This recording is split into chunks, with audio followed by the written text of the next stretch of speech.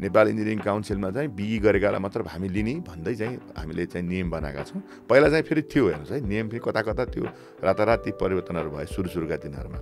मैले पनि एप्लिकेसन हालेको थिएँ 500 बुझा र अहिलेसम्म 500 बुझाएको कति वर्ष भयो भनेर भयो होला भन्ने स्थापना कालमै हो। जुन दिन इन्जिनियरिङ काउन्सिल बन्यो सबैले लिनुपर्छ भनेपछि हामीले पनि लगेर निवेदन बुझाएका थियौँ। अनि तपाईँको इन्जिनियरिङ डिग्री नभएकोले तपाईँलाई दिन नमिल्ने भनेर मलाई चिठी दिएछ। तर यसको अर्थ के हो भन्दाखेरि अनि हजुरको पिएचडी इन्जिनियरिङमै भने त्यो बेला मेरो पिएचडी थिएन, मेरो मास्टर्स मात्र थियो होइन। अनि त्यसपछि मैले पिएचडी इन्जिनियरिङ गरेपछि फेरि एप्लाई गरेँ। त्यो त रुल त मिलाउनु पऱ्यो नि। मैले फेरि एप्लाई गरेँ, तपाईँ यस्तो छ मेरो इन्जिनियरिङ डिग्री आयो, तपाईँले चाहिँदैन भन्नुभएको थियो, आयो भनेर देखाएँ। अनि देखाएपछि उहाँले चाहिँ होइन यो पर्दैन, तपाईँहरूले चाहिँ गर्नु पर्दैन भने हामीले अदालतै गएर पनि मुद्दा हाल्यौँ। तपाईँको चाहिँ नेपाल इन्जिनियरिङ काउन्सिलमा राख यसरी चाहिँ गलत निर्णय भयो, किनभने नेपालमा जियोलोजी भनेको चाहिँ तपाईँको सबै इन्जिनियरिङ सेवा अन्तर्गत छ लोकसेवामा। हेर्नुहोस् है, अब कस्तो अचम्मको देश, एउटै सरकारमा एउटै नेपालको एउटै कानुनभित्र हामी फरक फरक नियम लगाइरहेका छौँ। यहाँतिर इन्जिनियरिङ काउन्सिलमा जियोलोजिस्टलाई राख्दैनौँ भन्छौँ किनभने उनीहरू इन्जिनियर होइनन् भन्ने आरोप। इन्जिनियर कसले भन्नु भनेको छ? इन्जिनियरिङ जियोलोजिस्ट भनेर दे भइगयो नि, जे पढ्यो त्यही दे भइगयो नि भने कसले इन्जिनियर मागेको छ र? तर बानेर त राख्नुहोस्, नियममा त गर्नुहोस्। तर हेर्नुहोस् अब त्यो नगर्दा अहिले तपाईँलाई यति धेरै समस्या आएको छ। तपाईँले एकदमै राम्रो पोइन्ट आउट गर्नुभएको छ क्या। यो कुराले गर्दाखेरि अब भोलिका दिनमा जस्तो मुगली नारायणघाट सडकमा जुन समस्या आइरहेको छ त्यो भनेको इन्जिनियरिङ जियोलोजी राम्रो रिपोर्ट नबनेर हो के? यो कुरा कोही पनि तपाईँको चाहिँ अगाडि ल्याउनै चाहनुहुन्न।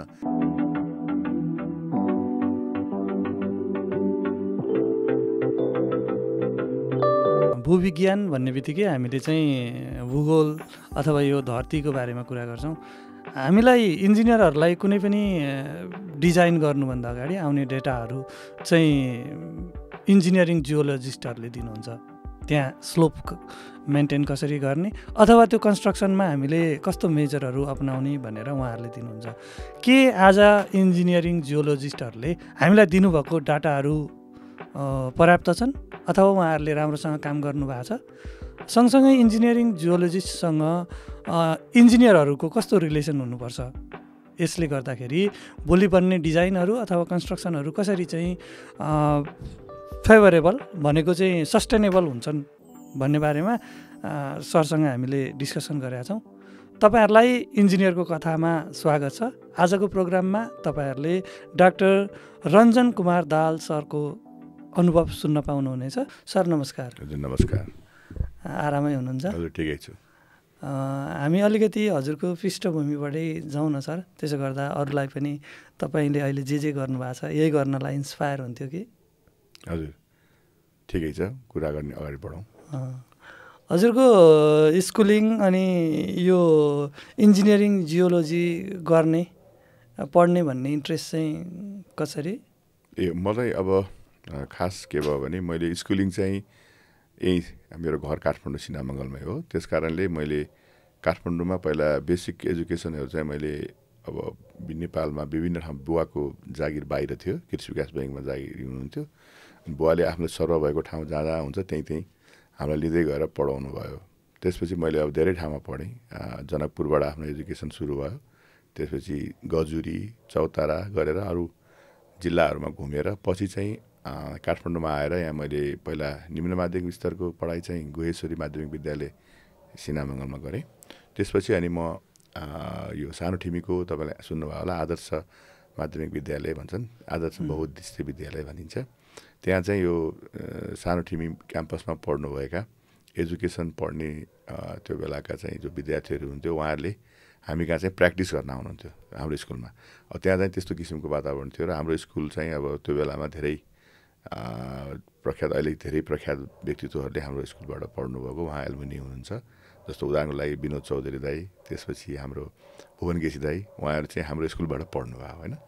अनि हाम्रो चाहिँ यो के अरे विशेष गरी यो अलिकति त्यो बेलामा अलि राम्रो नाम चलेको स्कुल भनेर चाहिँ जानिन्थ्यो र हामी त्यही अनुसारले त्यहाँ पढ्यौँ। मैले त्यहीँ पढेँ। त्यहाँबाट चाहिँ अनिखेरि आइएससी गरेर म आइएससी गरेर इन्जिनियरिङ गर्न चाहन्थेँ। त्यो बेलामा हाम्रो चाहिँ अब मेरो अलिकति नम्बर कम आयो आइएससीमा। त्यसपछि मैले इन्जिनियरिङलाई पुल्चोक क्याम्पसमा आफ्नो गर्न सकिनँ। नसकेपछि अनिखेरि मैले फेरि बिएससी पढ्छु किन यो समय बर्बाद गर्दिनँ भन्ने भयो र बिएससी पढ्ने। अलिकति त्यो बेलामा प्राइभेट कलेजहरूको अनुपस्थितिले गर्दाखेरि चाहिँ त्यो सम्भव थिएन। अनि त्यस कारणले अनि बिएससी जियोलोजी पढ्छु, जियोलोजी पढेर चाहिँ अलिकति त्यही अनुसार काम गर्न सकिहाल्छु भन्ने सोचेर, किन आफूलाई माटोसँग काम गर्ने त्यो किसिमको लगाव जस्तै थियो ढुङ्गा माटोसँग काम गर्ने।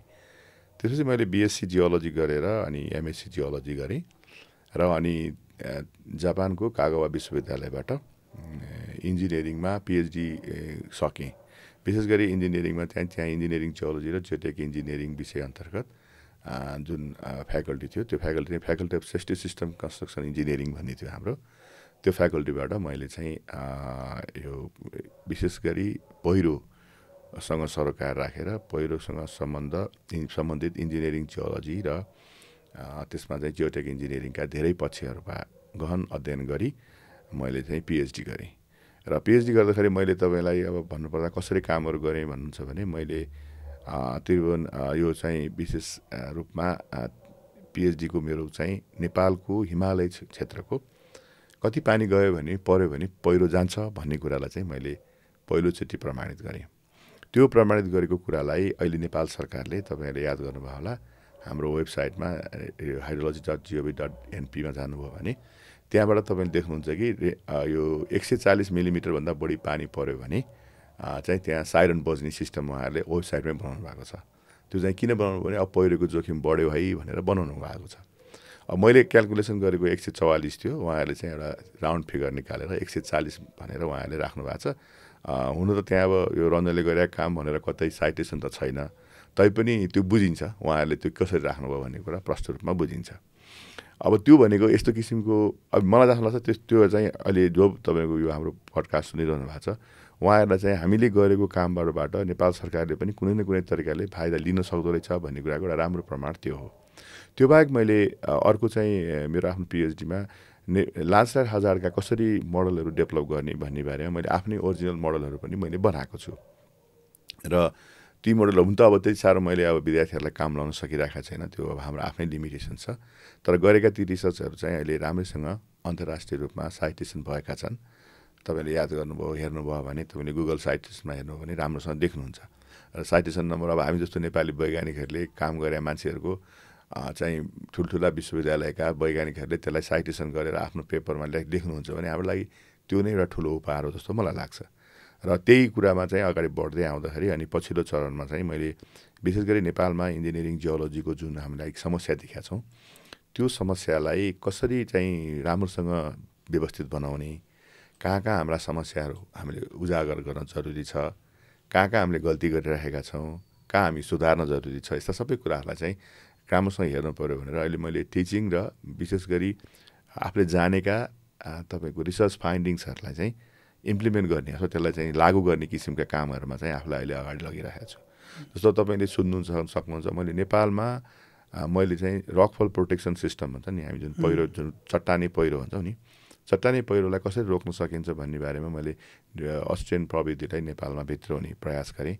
अहिले त्यो भित्रियो पनि, अब अहिले धेरैजना त्यसमा काम गर्न थाल्नु भएको छ, रकफल प्रोटेक्सनको लागि कुराहरू गर्नुभएको छ। भनेको हामीले सुरुवाती चरणमा जुन इन्जिनियरिङ संरचनाहरूलाई कसरी लाने भन्ने बारेमा जुन भौगोलिक अवस्थितिहरूको आधारमा हामीले निर्णय गर्नुपर्ने हुन्थ्यो, ती कुराहरूमा केही हदसम्म चाहिँ हामीले अलिकति भए पनि परिवर्तन गर्ने प्रयास गरेका छौँ। तपाईँको एक्टिभिटिज अथवा त्यो एउटा तपाईँले गर्न खोजेको कुरा त नेसनल मात्रै होइन, इन्टरनेसनल लेभलका सोसाइटीहरूमा पनि तपाईँको इङ्गेजमेन्टले पनि देखिन्छ। हामी अनलाइनमै पनि त्यो सर्च गरेर पनि बुझेका छौँ। त्यो एक्टिभ हुनु हजुरको आफ्नो कुरा हो, किनभने तपाईँको पोजिसनमा अरू कोही मान्छे थियो भने त्यही गर्थ्यो भन्ने पनि छैन।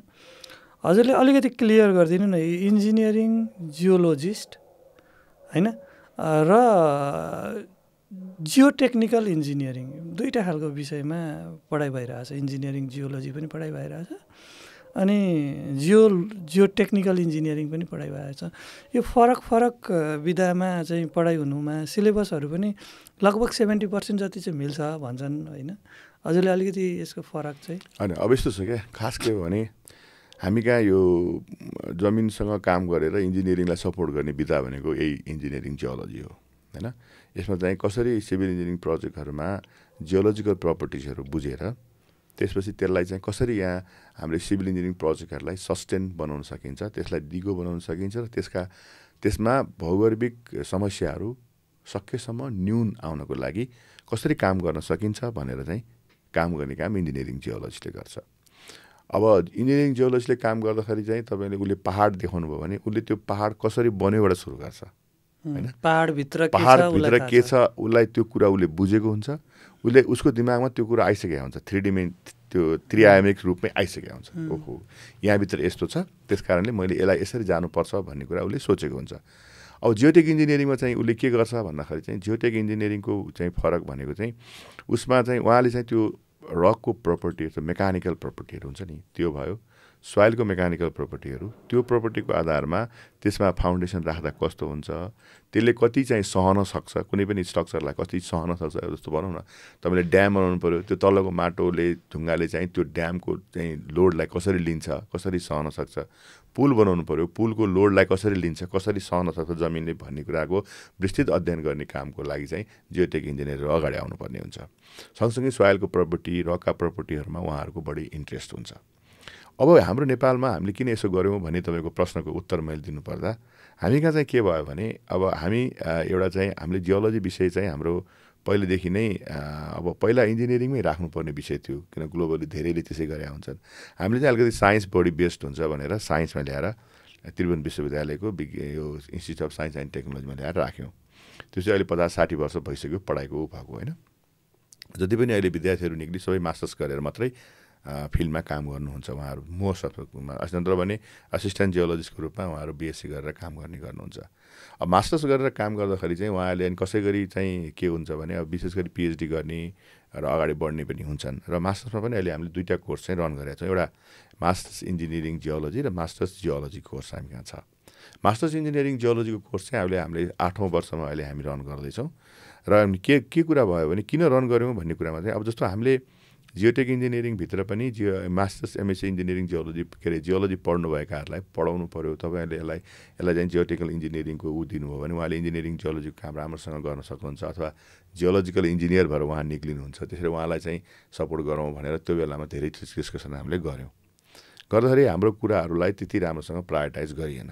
नगरिसकेपछि मैले 2007 सालबाटै चाहिँ हामीले यसको लागि इन्जिनियरिङ जियोलोजीको विषय चाहिन्छ भन्ने बारेमा हामीले ठुलो बहस चलायौँ। र तपाईँको 2011-12मा आइसक्दाखेरि चाहिँ यो विषय इस्टाब्लिस गर्नुपर्छ भनेर लाग्यौँ हामी।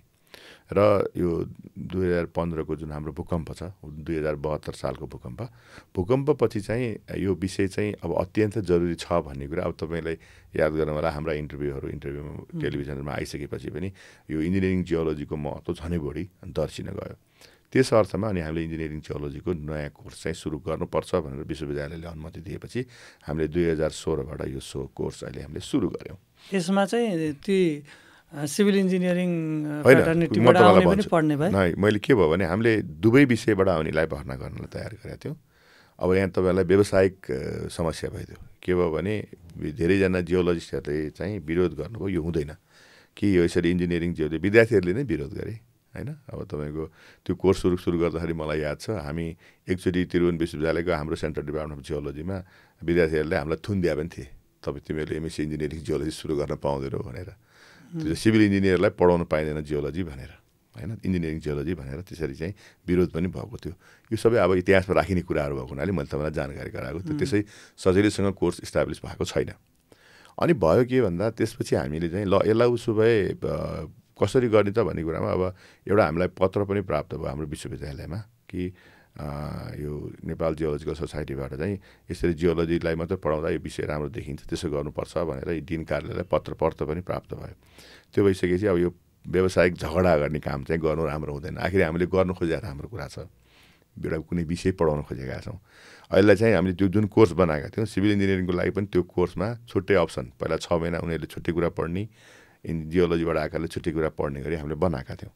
अनि त्यसपछि त्यहाँ कहाँनिर अत्तो थाप्यो भने अब हेर्नुहोस् यो झगडा कस्तो अचम्मको झगडा क्या। यो जहाँसम्म लाग्छ यो हामीमा त्यो सुधार नआएको झगडा हो, अलिकति अपर्च्युनिटी कम भएको हुनाले आएको झगडा हो भन्छु म चाहिँ। के भइदियो भने यदि त्यस्तो हो भने जियोटेक इन्जिनियरिङमा पनि मास्टर्स प्रोग्राम पुल्चोकमा पनि यदि जियोलोजीलाई लिने हो भने हामी तयार छौँ भन्ने खालको त्यहाँ एक किसिमको तपाईँहरूले उतातिर एक्सेप्ट नगर्ने, हामी मात्र किन एक्सेप्ट गर्ने भन्ने खालको त्यो माथिल्लो लेभलमै त्यो कुरा भयो, डिन सरहरूको बिचमा होइन कुरा भयो। भइसकेपछि अब त्यो डिन सरहरू पोजिटिभ भएर लाग्नुभयो। तर अब त्यहाँ तपाईँलाई थाहा चाहिन्छ यो भित्रको कस्तो किसिमको जाल झेल र चाहिँ पोलिटिक्स हुन्छ यो एकदमै अचम्म लाग्दो चाहिँ क्रियाकलाप हुन्छ त्यो यतातिर अलिक गयो भने यो प्रोग्राम धेरै लामो हुन्छ होइन त्यसलाई नजाउँ तर के भने त्यो एकदम नमिठो अनुभव भयो अब यदि पुल्चोक क्याम्पसमा जियोलोजी एमएससी जियोलोजीलाई पनि एक्सेप्ट गरिदिन्छु भने अब त्यो सिनेरियो अर्को हुन्थ्यो होइन अनि त्यो भएपछि अब यो उनीहरू चाहिँ नगर्ने हामी त किन गर्ने भन्ने खालको कुरा भइसकेपछि सबैजना ल ठिकै छ त्यसपछि अहिले हामी इन्जिनियरिङ जियोलोजीलाई मात्रै सुरु गरौँ भन्ने अर्थमा बिएससी जियोलोजीको गरेकोबाट हामीले चाहिँ लिन थाल्यौँ र अनिखेरि त्यस आधारमा हामीले एमएससी इन्जिनियरिङ जियोलोजी सुरु गऱ्यौँ यो मैले तपाईँलाई एकदमै भएको सबै ब्याकग्राउन्ड भने एकदम ब्रिफमा भने अब कुरा के आउँछ भन्दा यसले घाटा भइराखेको छ कुन अर्थमा भने सिभिल इन्जिनियरिङसँग बसेर राखेर हामीले पढाउन पाएको भए धेरै राम्रो हुन्थ्यो त्यो कोल्याब पनि हुन्थ्यो उहाँको पनि आइडिया सेयरिङ पनि हुन्थ्यो स्टुडेन्टहरु बिचमा एमएससी जियोटेक इन्जिनियरिङमा पनि तपाईँले जियोलोजिस्ट राखेर पढाउनु भएको भए धेरै राम्रो हुन्थ्यो नि हैन यो दुईटा एकदमै यो कस्तो भने हामी कस्तो गर्छौँ भने पछि पछुताउँछौँ क्या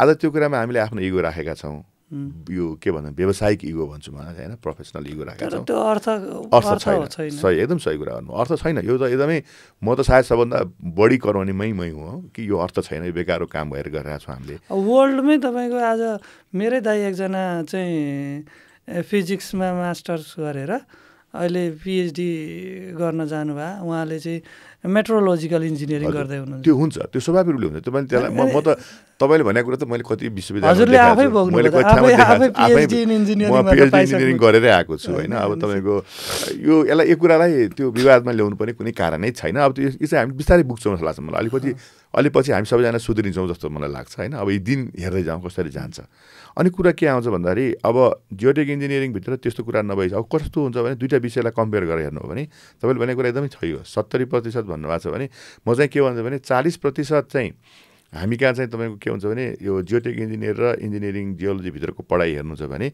40% तपाईँले चाहिँ जियोलोजीका विषयहरू र 60% इन्जिनियरिङका विषय इन्जिनियरिङ जियोलोजीमा पढ्नुहुन्छ भने जियोटेकले चाहिँ 60% भूगर्भको विषय पढ्छन् 40% इन्जिनियरिङका विषय पढ्छन् मैले बुझेँ चाहिँ त्यो हो हेर्नुहोस् त हाम्रो सिलेबसमा ठिकै छ सिभिल इन्जिनियरिङबाट पढ्न आएकाहरू यतातिर जाने उतातिर जाने गरौँ त भन्ने अर्थमा अहिले अब गइरहेको छ आफ्नो तरिकाले पढिरहेको छ सिभिल इन्जिनियरलाई इन्जिनियरिङ जियोलोजी पढ्न मन लाग्यो तिमी जियोटेक पढ भनिदिन्छु म चाहिँ सधैँ अहिले होइन तिमी जियोटेकमा पढ अब भइहाल्छ हामी कहाँ पढ्न पाइँदैन होइन भने बाहिर जाऊ बाहिर गएर पढ्न पाइन्छ नि फेरि पढ्न पाइहालिन्छ होइन बाहिर जाऊ भनेर भन्ने गर्छ सोध्छन् मलाई धेरैजना इन्जिनियर साथीहरू सोध्छन् पनि सर यो कोर्स हामीलाई पढ्न मन लाग्यो भन्छन् अनि हाम्रो जियोलोजीको साथीहरू पनि साथै सोध्छन् सर हामीलाई म जियोटेकमा भर्ना हुन चाहन्छु म कसरी भर्ना हुँ भन्छु मैले अब उत्तर दिने त्यही हो हेर्नुहोस् होइन जाऊ गरेर पढ भन्नुहुन्छ जस्तो हाम्रो इन्भाइरोमेन्टमा पढेर आएको साथीहरूले इन्भाइरोमेन्टमा मैले यो धेरै पहिला म चाहिँ सेन्ट जेभियर्स कलेजमा पढाउँथेँ क्या इन्भाइरोमेन्ट साइन्स त्यहाँको एकजना विद्यार्थी भाइले मलाई चाहिँ बेलायतमा बस्नुहुन्थ्यो उहाँले मलाई के भन्नुभयो भने सर मलाई लिड्स युनिभर्सिटीमा मास्टर्स चाहिँ जियोटेक इन्जिनियरिङ गर्नुपर्ने भयो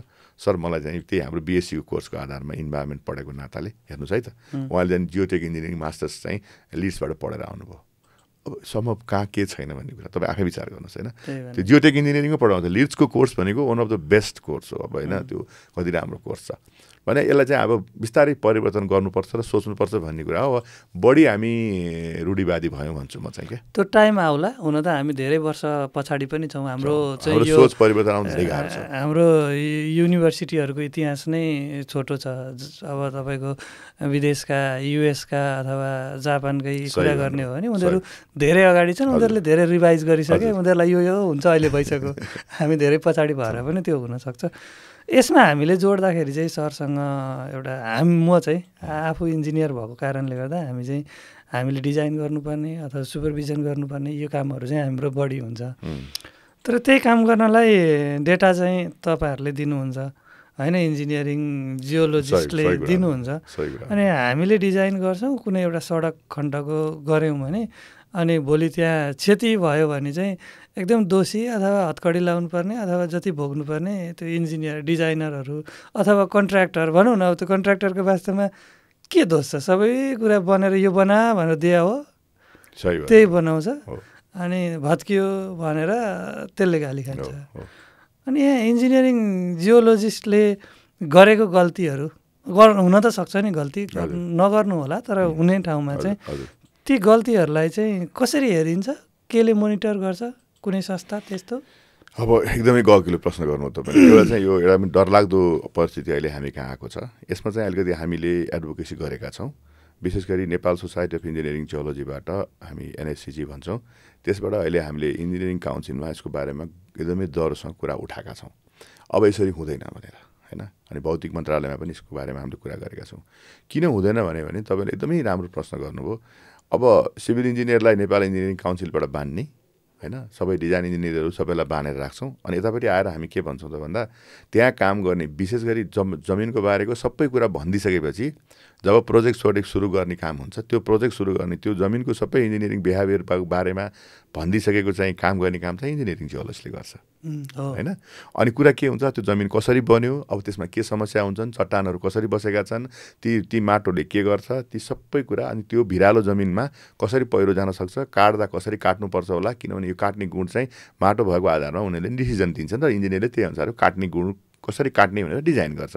भन्ने समस्या के हुन्छ भन्दाखेरि यदि तपाईँले इन्जिनियरिङ जियोलजिस्टलाई तपाईँले बाँधेर राख्न सक्नु भएन भनेको एउटा अलिकति ठेट भाषामा भन्नुपर्दा भनेको मैले कुनै काउन्सिल अन्तर्गत राख्न सक्नु भएन भने तपाईँले भोलि त तपाईँले धेरै सिभिल इन्जिनियरिङ के अरे इन्जिनियरहरूले चाहिँ दुःख पाउनेवाला छन्।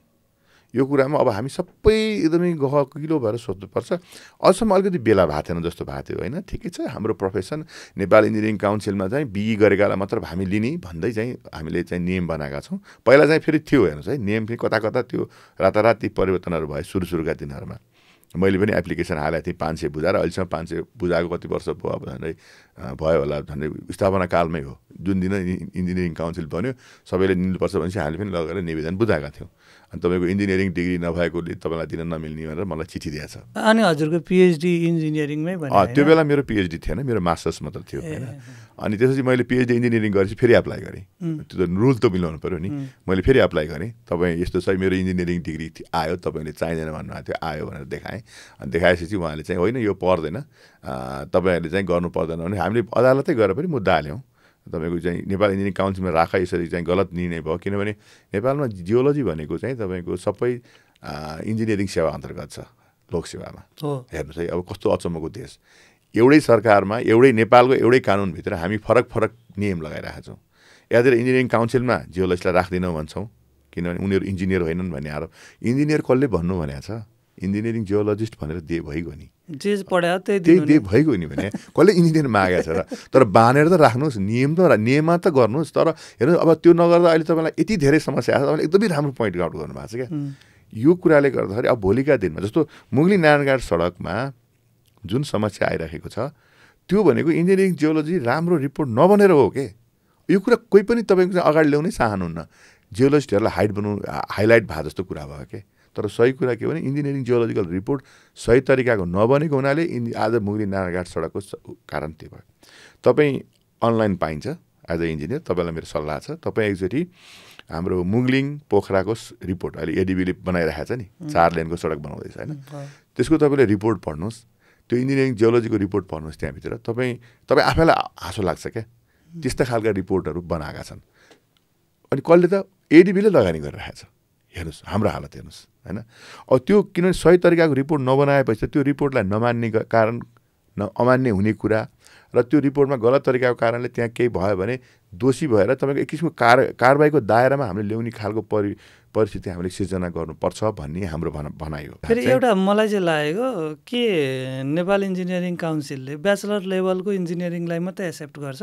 हजुर, मेन समस्या त्यो छ। मास्टरमा पनि कोही गरेर आउला होइन, मेरो अहिले हाम्रो समस्या हो। मैले तपाईँलाई त्यही बुझाउनु खोजिरहेको छु। त्यो त ब्याचलर लेभल, अब उसले ओभरसियर पनि हेर्दैन। सुन्नुहोस् है, अब कस्तो छ भने सिभिल इन्जिनियरिङ पढेर ब्याचलर्स पढेको मान्छेहरू चाहिँ उहाँ ब्याङ्कमा हुनुहुन्छ, उहाँले इन्जिनियरिङ प्रोफेसन गर्नुहुन्न, but he is a member of engineering council. भनेपछि देश कतातिर गइरहेको छ। यो एकदमै डरलाग्दो कुरा हो भन्छु, किनभने यसलाई सुधारेन भने हामीले भोलिका दिनमा प्रोफेसनली काम गर्ने जो इन्जिनियर साथीहरू हुन्छ उहाँहरूलाई धेरै आपत पर्नेवाला छ। किनभने जस्तो तपाईँ इन्जिनियर, तपाईँ चाहिँ जवाफदाही हुनुपर्छ, तपाईँले सिग्नेचर गरेर तपाईँ जवाफदाही हुनुपर्छ। इन्जिनियरिङ जियोलजिस्टले त रिपोर्ट बुझाइदिनु सक्यो, किन उहाँलाई जवाफदाही हुनुपर्ने कारणै छैन। हामीले सोधेको पनि किनभने होल डिजाइन तपाईँहरूले गरे त होइन, डाटा मात्रै दियो, मलाई के थाहा भनिदिन्छन्।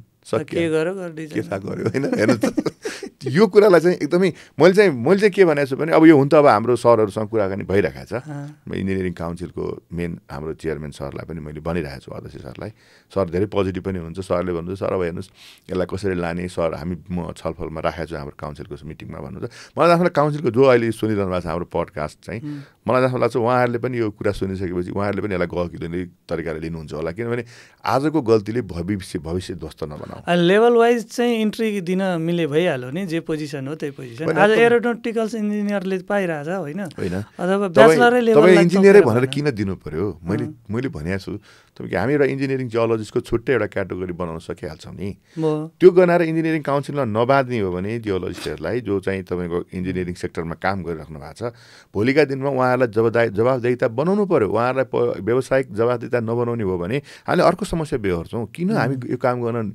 हिचकिचाइरहेका छौँ होइन भने नगर्ने हो भने हामी गर्दैनौँ भनेर चिठी दिनु पर्यो हामीलाई मेरो चाहिँ भनाइ थियो फेरि तपाईँहरूको यो जुन प्रोफेसन छ इन्जिनियरिङ भित्रै आउने भएको कारणले गर्दा अब फेरि एउटा छुट्टै काउन्सिल खडा गरेर गर्नलाई सम्भव छैन त्यो सधैँ झगडा हुन्छ फेरि कामै छैन यो त व्यावसायिक रूपमा ठुलो प्रब्लम हुन्छ यो होइन मलाई जस्तो लाग्छ बुझ्नुहुन्छ हेर्नुहोस् होइन ढिलो चाँडो सबैले बुझ्नुहुन्छ तर अलिकति गाह्रो चाहिँ भइरहेको छ कि उहाँहरूलाई यो हामीलाई बुझाउन गाह्रो भइरहेको छ अनि त्यो बुझिहाल्नुहुन्छ त्यसमा खास समस्या छैन अहिले चाहिँ त्यो गर्ने नगर्ने कसले इनिसिएसन लिने भन्ने त्योभन्दा पनि तपाईँको त्यस्तो होइन कानुनी रूपमा छैन लेखेको अहिले कानुन पहिला हटाएको छ जियोलोजीलाई किनभने अहिलेसम्म त हाम्रो बलियो आधार भनेकै नेपाल सरकारले इन्जिनियरिङ के अरे यो इन्जिनियरिङ सेवा अन्तर्गत राखिसकेका हुनाले इन्जिनियरिङ जियोलोजीलाई तपाईँको काउन्सिलमा बाँध्नलाई केही पनि गाह्रो हुँदैन मैले देखेको चाहिँ कुनै गाह्रो कुरा होइन जसले इन्जिनियरिङ सेक्टरमा जियोलोजिस्ट पनि तपाईँको कोही त इन्जिनियरिङ सेक्टरमा काम गर्दैन नि उहाँहरू त छुट्टैमा काम गरिरहनु भएको हुन्छ उहाँहरूको चाहिँ आफ्नै रिसर्च हुन्छ चट्टानका चाहिँ भित्री कुरा केलाउँदै बस्नुभएको हुन्छ होइन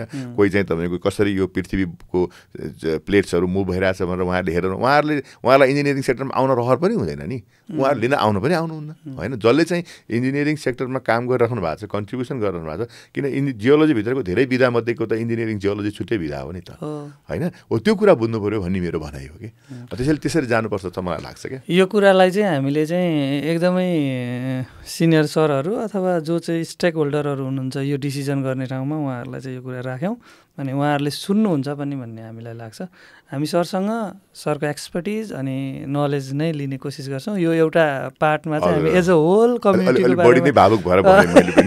कम्युनिटीकै बारेमा हामीले चाहिँ डिस्कस गऱ्यौँ जरुरी पनि छ होइन ठिक हो अब हजुरकै बारेमा चाहिँ हामीले एकदमै हजुरसँग भएको एक्सपर्टिज यसको बारेमा हामीले डिस्कसन गर्दा चाहिँ हामीले बनाउने स्ट्रक्चरहरू आज देशमा कतिको सुरक्षित छन् जस्तो लाग्छ हजुरको नजरमा अब मलाई तपाईँले एकदमै फ्रेङ्कली सोध्नुभयो अब म सधैँ सबै जिल्ला घुमिसकेको छु नेपालका सडकहरू कहाँनिर कसरी कुन घुम्टी पर्छ भनेर सोध्नुभयो भने भन्न सक्छु मैले लास्ट 10 इयर्स झन्डै 3.5 लाख किलोमिटर गरी गुडाएँ होला गाडी नेपालको सडकमा आफैले ड्राइभिङ गरेको छु तराईका सडकदेखि पहाडका रुरल रोड्सहरू सबैमा मैले गाडी गुडाएको छु र हाम्रो हाइड्रो पावर प्रोजेक्टहरू धेरै पनि हेरेको छु मलाई कस्तो फिल हुन्छ भने तपाईँले भनेको कुराको उत्तर चाहिँ हामी एकदमै धेरै ठुलो जोखिममा छौँ हाम्रा संरचनाहरू कहिलेकाहीँ एकदमै डरलाग्दो गरी भत्किन सक्छन् बिग्रिन सक्छन् त्यस्ता धेरै उदाहरणहरू म दिन सक्छु म एकचोटि यता लमजुङतिर एउटा हाइड्रो पावरमा गएको थिएँ धेरै अगाडि त्यहाँ केसम्म देखेँ मैले भने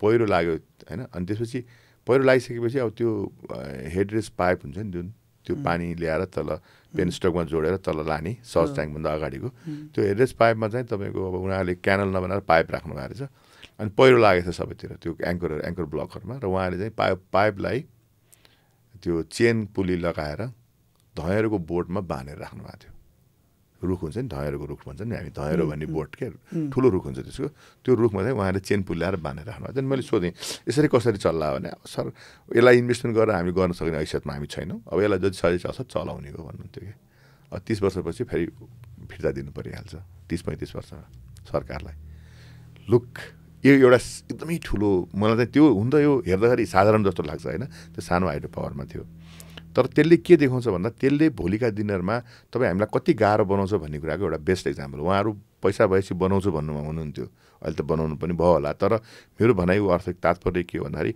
यस्ता खालका इस्यु चाहिँ हाम्रो हाइड्रो पावर प्रोजेक्टहरूमा प्रशस्त देखिन्छन् एकदमै धेरै छ म अहिले भर्खर पनि तपाईँको कुरा हेरेर आएको कति हाइड्रो पावरहरूमा उहाँ पनि त्यस्तै खालका इस्युजहरू धेरै छन् के हुन्छ भन्दाखेरि यो इन्जिनियरिङ जियोलोजी भन्ने विषय धेरै नै रहस्यमय छ क्या यो भित्र हामीले यति धेरै गहिरेर हेर्नुपर्ने हुन्छ त्यो सबैजनाले सही तरिकाले हेर्छन् र छुट्दैन भन्ने हुँदैन क्या त्यो त्यस्तो खालका रिपोर्टरलाई तपाईँको एकचोटि होइन दुईचोटि तपाईँको चाहिँ त्यस्तो थर्ड पार्टी रिभ्यू गराउने होइन त्यस्तो खालको कामहरू हामीले गर्दैनौँ क्या जोइन्ट होइन एउटा रिपोर्ट कन्सल्टेन्टले बुझायो त्यो रिपोर्ट कन्सल्टेन्टले बुझाएपछि त्यसमा कमेन्ट दिने कामको लागि तपाईँले एउटा छुट्टै अलिकति एक्सपर्टहरूको टिम बनाएर आफ्नै देशका एक्सपर्टहरू छन् विदेशीले बनाएकोमा सबै कुरा ठिक हुन्छ भन्ने हामीले सोच्नु हुँदैन मेरो भनाइ चाहिँ त्यो मैले धेरैवटा रिपोर्ट हेरेको छु विदेशीले बनाएका रिपोर्टहरू होइन तपाईँको त्यसमा सबै कुरा ठिक हुन्छ भनेर जस्तो हाम्रो मेलम्चीलाई लिनुहोस् न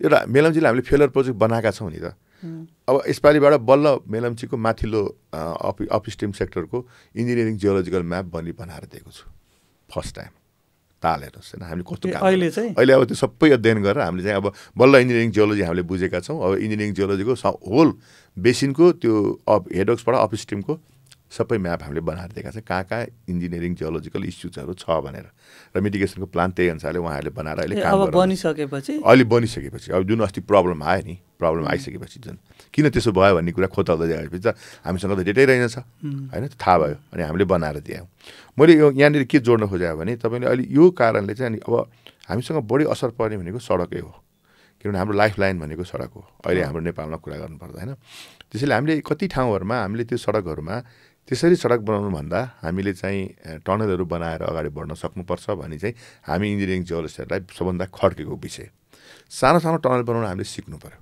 होइन उदाहरणको लागि तपाईँलाई अहिले एउटा बेस्ट इक्जाम्पल दिन्छु कालीगण्डकी कोरिडोरमा के अरे यो टिप्लिङबाट अलिकति माथि गइसकेपछि तातो पानी नआउँदै रातो पानी भन्ने ठाउँ पुग्ने ठाउँमा चाहिँ त्यहाँ चाहिँ हाम्रो रोडको लेभल चाहिँ हाई फ्लड लेभलमा छ क्या अब त्यहाँ चाहिँ तपाईँको 380-82 मिटरको एउटा टनल हामीलाई चाहिन्छ त्यो टनलको अहिले सबै स्टडी भइसकेको छ र त्यो टनल बनाउनु पऱ्यो भनेर साथीहरू लागिरहनु भएको छ म त सडक विभागलाई धेरै धेरै धन्यवाद दिन्छु कि उहाँहरूले अब यस्तो किसिमको असाध्यै राम्रो नोबल आइडियाहरू अहिले बनाउनु थाल्नु भएको छ कि सानसाना जहाँ समस्याग्रस्त ठाउँहरू हुन्छ हाम्रा सडकहरूमा हाम्रो राजमार्ग कोरिडोरहरूमा चाहिँ अब हामी सानो सानो टनलहरूबाट काम सुरु गर्नुपर्छ र यो धेरै ढिलो भइसकेको छ 100 मिटर 200 मिटरका टनलहरू बनाएर हेर्नु पऱ्यो क्या हामीले अनि त्यो भइसकेपछि पहिरोलाई तपाईँले स्केप गर्नुहुन्छ पहिरोलाई स्केप गर्नु छ त्यो पहिरो अथवा त्यहाँ चट्टान खस्ने समस्याहरूबाट तपाईँ त्यहाँबाट मुक्त पाउन छ तपाईँको सडक त सधैँ सही तरिकाले चल्छ अनि हामीलाई टनलको म्यानेजमेन्टमा पनि हामीले टेन्सन गर्नु पर्दैन सानसाना टनलहरूमा एक्सपेरिमेन्टल पनि होस् न दुई चाँडा के दुःख पाइन्छ त्यो पनि थाहा हुन्छ होइन जान्न सकिन्छ त्यसले केही ठुलो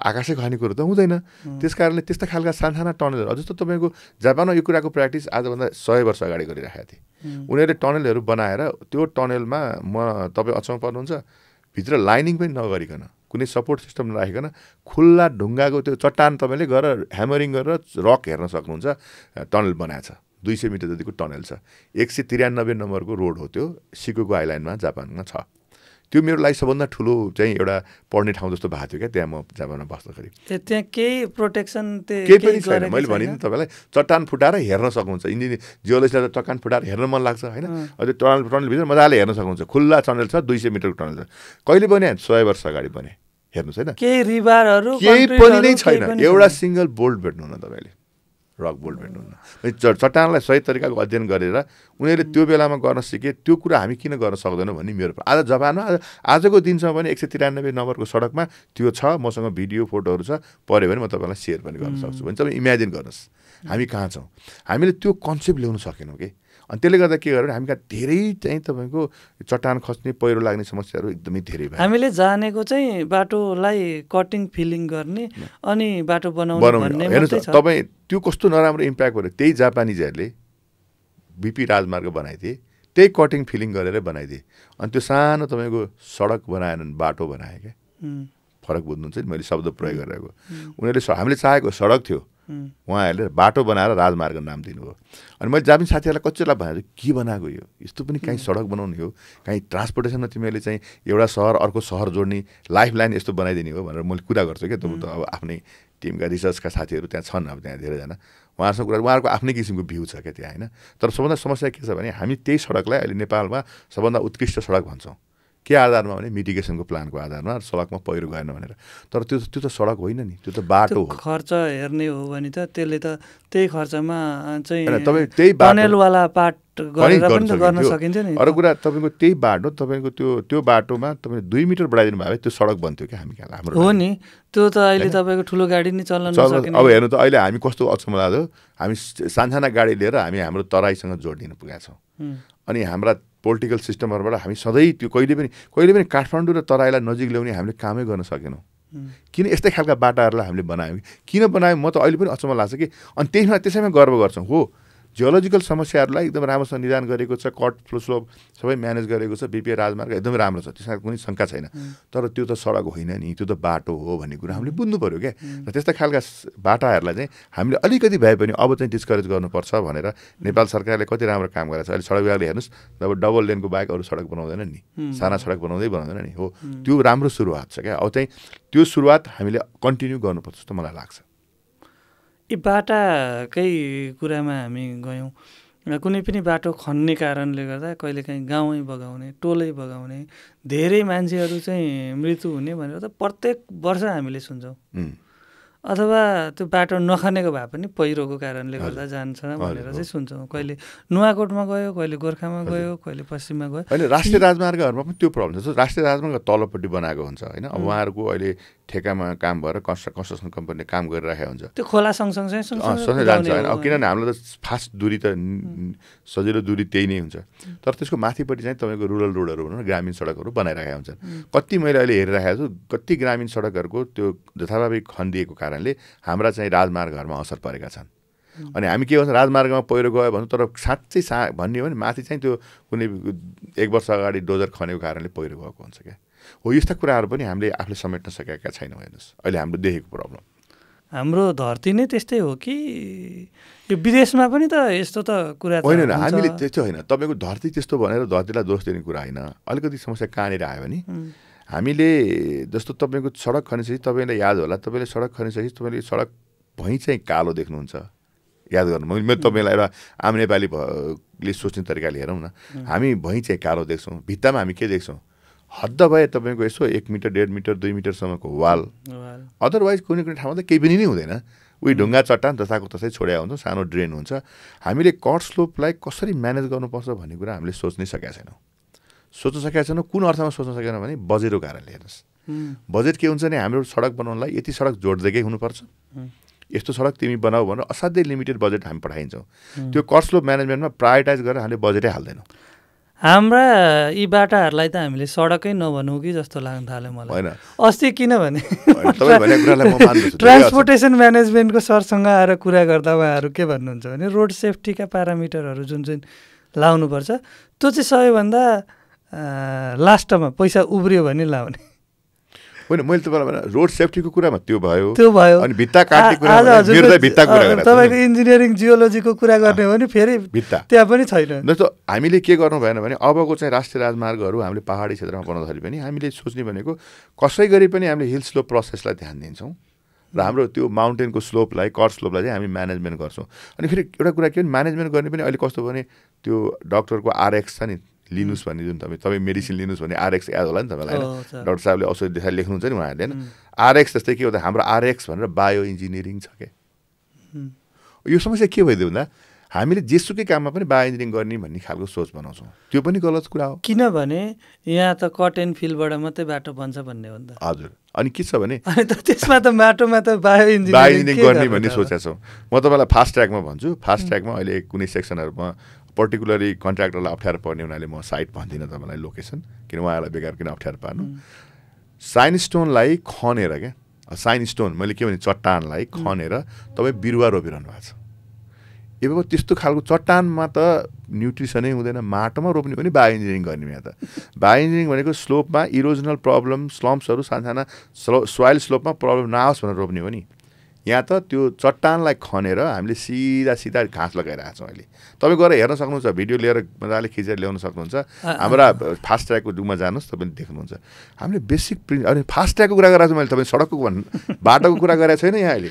यो त तपाईँको हाम्रो यस्तो परियोजना हो कि देश नै कायापलट पार्ने खालको। त्यो कोही पनि डराएनन् त्यहाँ। मैले भने कन्ट्र्याक्टरलाई त बिचरा उहाँले डिजाइनमा छ, उहाँले गरिराख्नु भएको। म त उहाँलाई दोष दिने पक्षमै छुइनँ होइन। अब दोष कसलाई दिनु? त्यो डिजाइनरलाई दिनु पऱ्यो अथवा त्यहाँको इन्जिनियरिङ जियोलोजीको जसले रिपोर्ट दियो उसलाई दिनु पऱ्यो। किनभने त्यो मेटेरियलको कार्यमा कुरै नबुझिकन तपाईँको चाहिँ तपाईँले रुख रोप्ने, तपाईँले घाँस रोप्न पिक हुन्छ नि, पिक भनेर बुझ्नुहुन्छ खन्ती हुन्छ, त्यो हार्ड रक हुन्छ नि त। अब हार्ड रकलाई चाहिँ त्यो फुटाएर अलिकति तपाईँको वेदर भएको साइनस्टोनलाई फुटाएर अनिखेरि त्यहाँ चाहिँ तपाईँको घाँस गाडेर आएको मैले देखेर आएको छु मैले आफूले गमला जस्तो बनाएर अनि त्यही फुटाएर होइन त्यही फुटाएर चट्टानका धुलोहरू राखेर अनि घाँस उमार्ने भनेर सुरु गरिएको छ।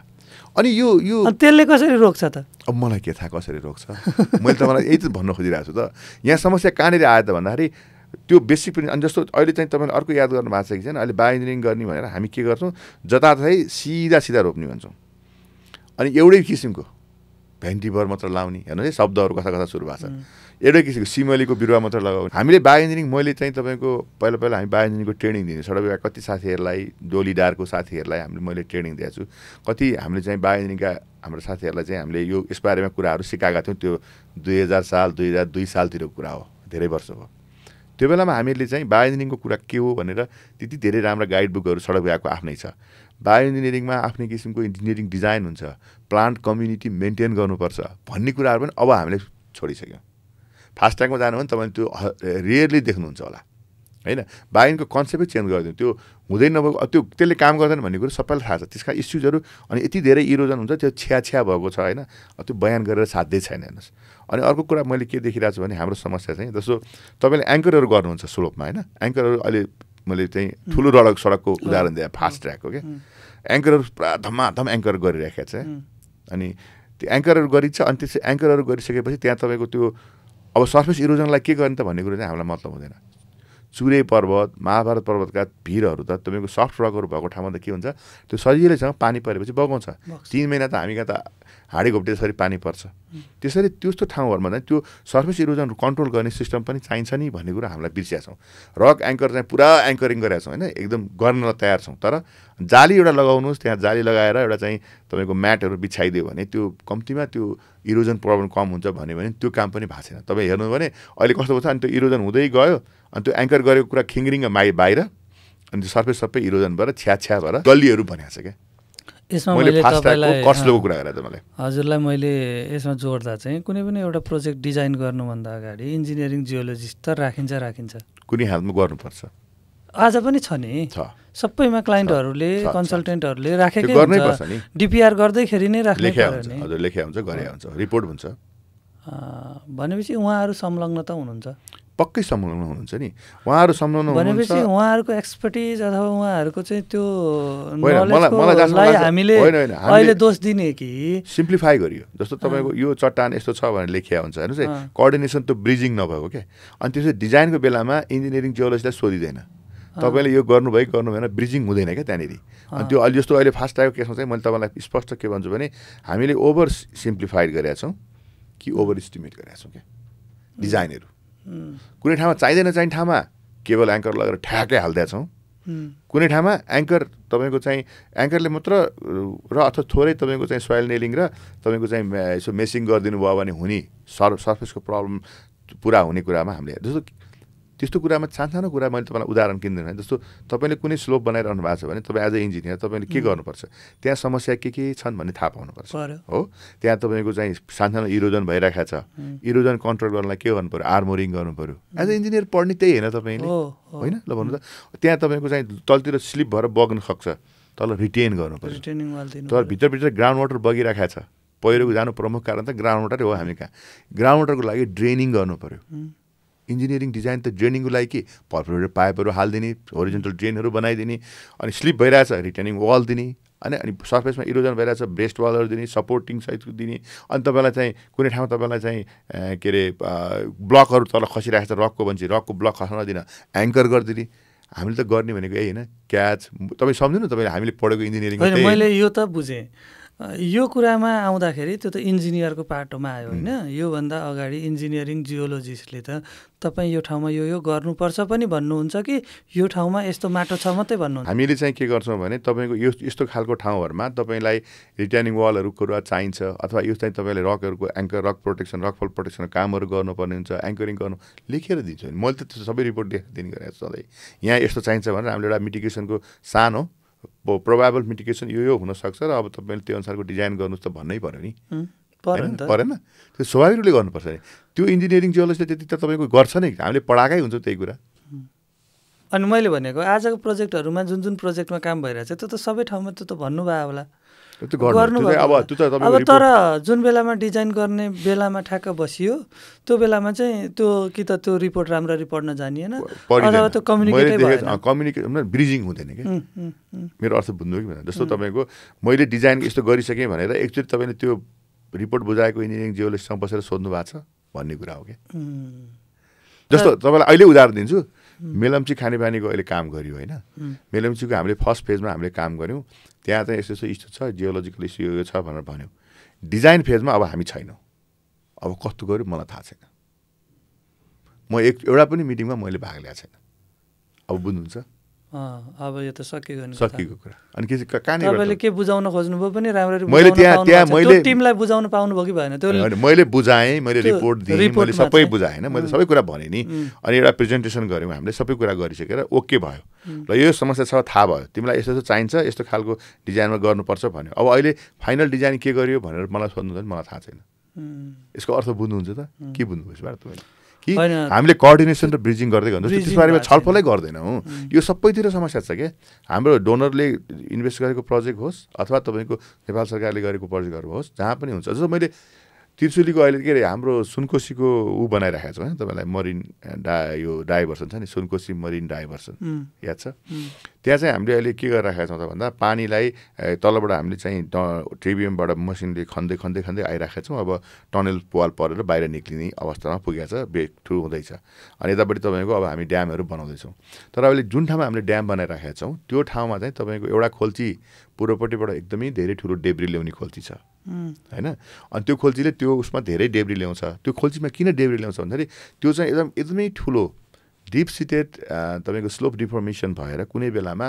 गएको एउटा ठुलो अजङ्गको पहिरो अथवा जियोलोजिकली भन्यो भने लोकल फल्ट जस्तै गरी चाहिँ एउटा ठुलो मास चाहिँ मुभ भएको ठाउँमा चाहिँ हामीले अहिले त्यसको ड्याम साइट बनाउन लागेका छौँ एकचोटि चुरेको पहिरो गए जस्तो ठाउँ त्यो त धेरै चुरे त तपाईँको सानो हुन्छ त्यहाँ चाहिँ धेरै ठुलो अजङ्गको चाहिँ जमिनहरू चलेका छन् क्या जियोमर्फोलोजिकली मैले भन्दाखेरि मतलब भौगोलिक भाषामा भने मैले अब त्यस्तो ठाउँमा त्यस्तो रिपोर्ट बनाइसकेपछि त्यहाँ ड्याम साइट बनाउनु नहुने भन्ने होइन है फेरि गलत लिनु भएन त्यसको लागि कस्ता किसिमका केयरहरू गर्नुपर्छ भन्ने कुरामा हामीले याद गर्नु पर्यो भन्ने चाहिँ मेरो भनाइ हो अब मैले त्यो कुरामा मैले त्यहाँको प्रोजेक्ट म्यानेजर सरहरूलाई मैले भनेँ सर तपाईँहरूले why don't you review the report from the third party मैले उहाँलाई रिक्वेस्ट गरेँ क्या त्यो अब जायगाले कसले बनाइरहेको छ पैसा दिएको थियो होइन त्यो अब जापानिजहरूको कसले हेरिरहेको थियो यो त्यस्तो खालको प्रोजेक्टहरूमा चाहिँ त्यस्तो खालको रिपोर्टहरू बनेपछि के भयो र 8-10जनालाई रिभ्यू गर्न तपाईँ केही फरक पर्दैन नि हामीले होइन काली बुढीगण्डकीको त्यस्तो खालको कामहरू गरिरहेको थियो बुढीगण्डकी प्रोजेक्टमा चेयरम्यान सरहरूले चाहिँ पुरा त्यो धेरै एक्सपर्टहरूलाई रिपोर्ट पठाउनु भएको थियो क्या अनि मैले आफूले पनि बुढीगण्डकी कति रिपोर्टहरूमा मैले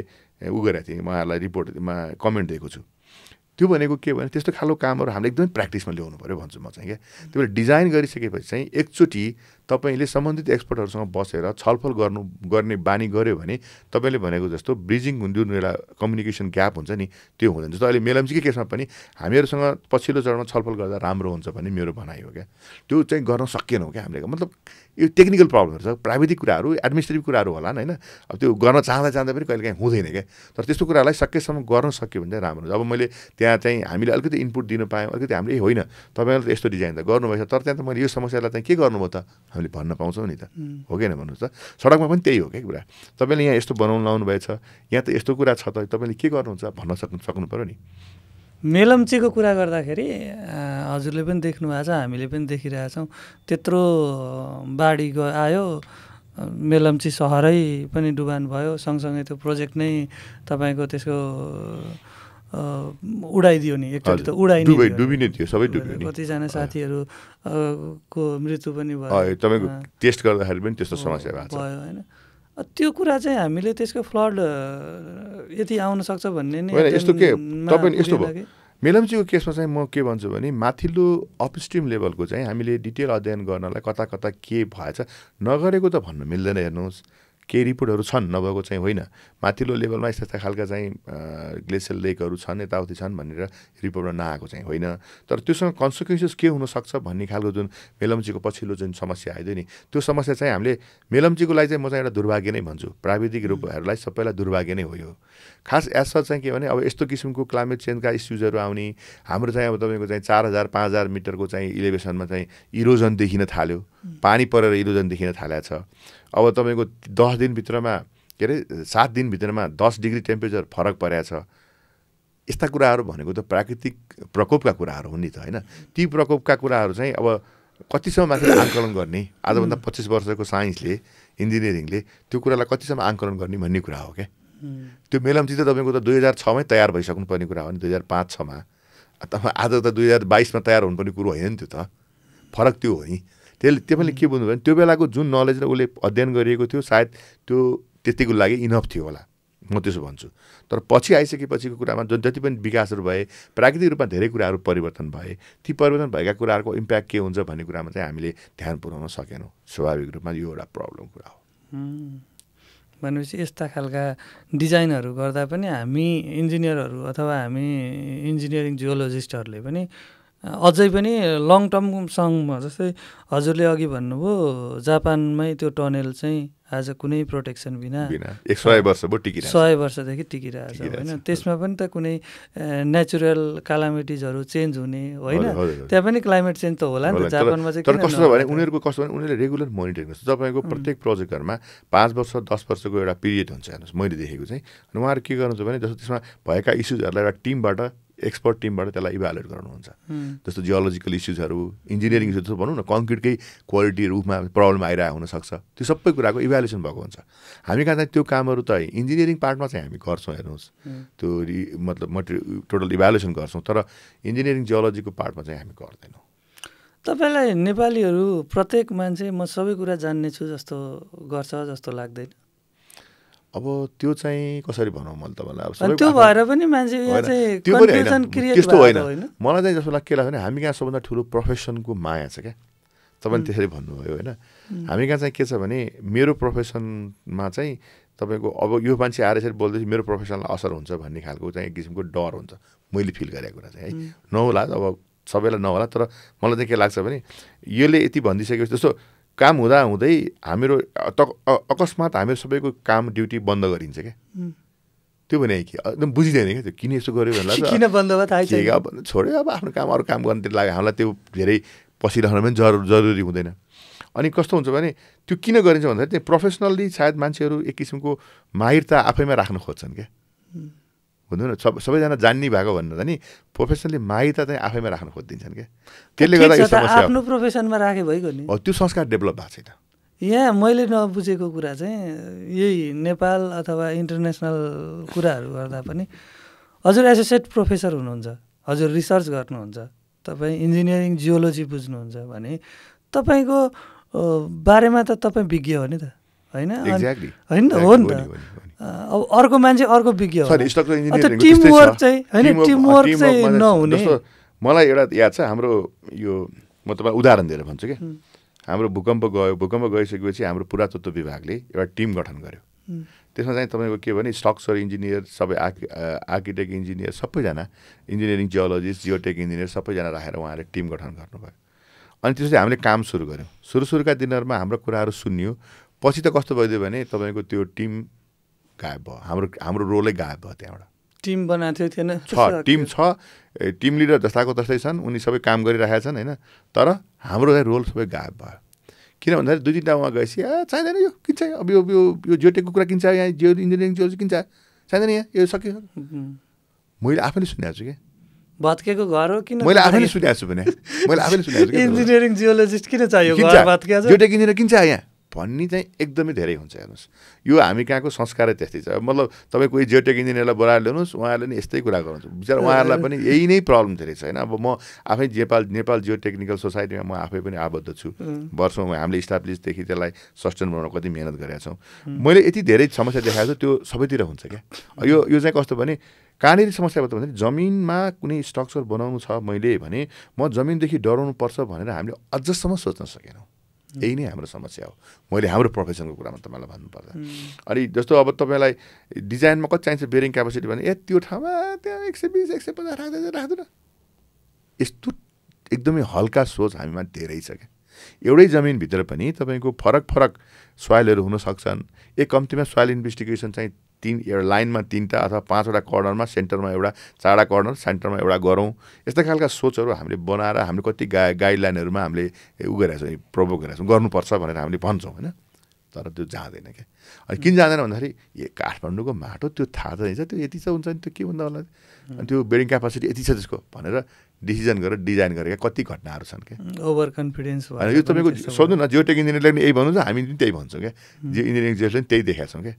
यो समस्या किन भयो त भन्दाखेरि तपाईँलाई अघि भनेको समस्याहरू असाध्यै धेरै हुन्छ। अनि अरू उदाहरण जस्तो तपाईँलाई हाम्रो हेर्नु एकदमै एकदमै गहकिलो कुरा हो यो। आजको दिनमा हामीले 17वटा घरको मोडल बनाएर हामीले भूकम्पीय घरहरू बनायौँ, तपाईँलाई याद छ होइन, भूकम्पीय जोखिमको लागि हामीले या सम्झिनुहुन्छ 17वटा घर छ होइन।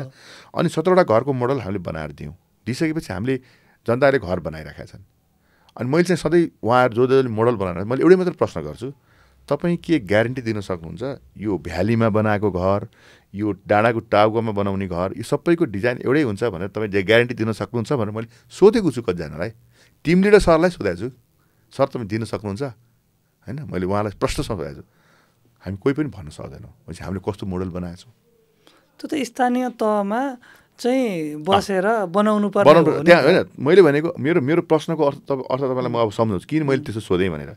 भूकम्पीय तरङ्गहरू भनेको चाहिँ तपाईँको भ्यालीमा हुन्छ नि, जुन त्यो तपाईँको खोल्ची परेको भाग, अनि यो तलको हाम्रो बेसिन जस्तो हाम्रो काठमाडौँ जस्तो भाग, पाँचखाल जस्तो भाग, अथवा तपाईँको लामोसाङ्गो जस्तो चाहिँ तपाईँको रिभर भ्याली र सँगैको डाँडाको टुप्पा, डाँडाको स्लोप हुन्छ नि त्यो भिर, त्यहाँ चाहिँ त्यो भूकम्पको तरङ्गको बग्ने प्रक्रिया फरक हुन्छ हो। त्यो त बग्ने प्रक्रिया फरक भइसकेपछि त्यसले घरलाई हल्लाउने तरिका पनि फरक हुन्छ भयो होइन। त्यो माइक्रो स्केलमा चेन्ज हुन्छ क्या त्यस्ता कुराहरू भनेको।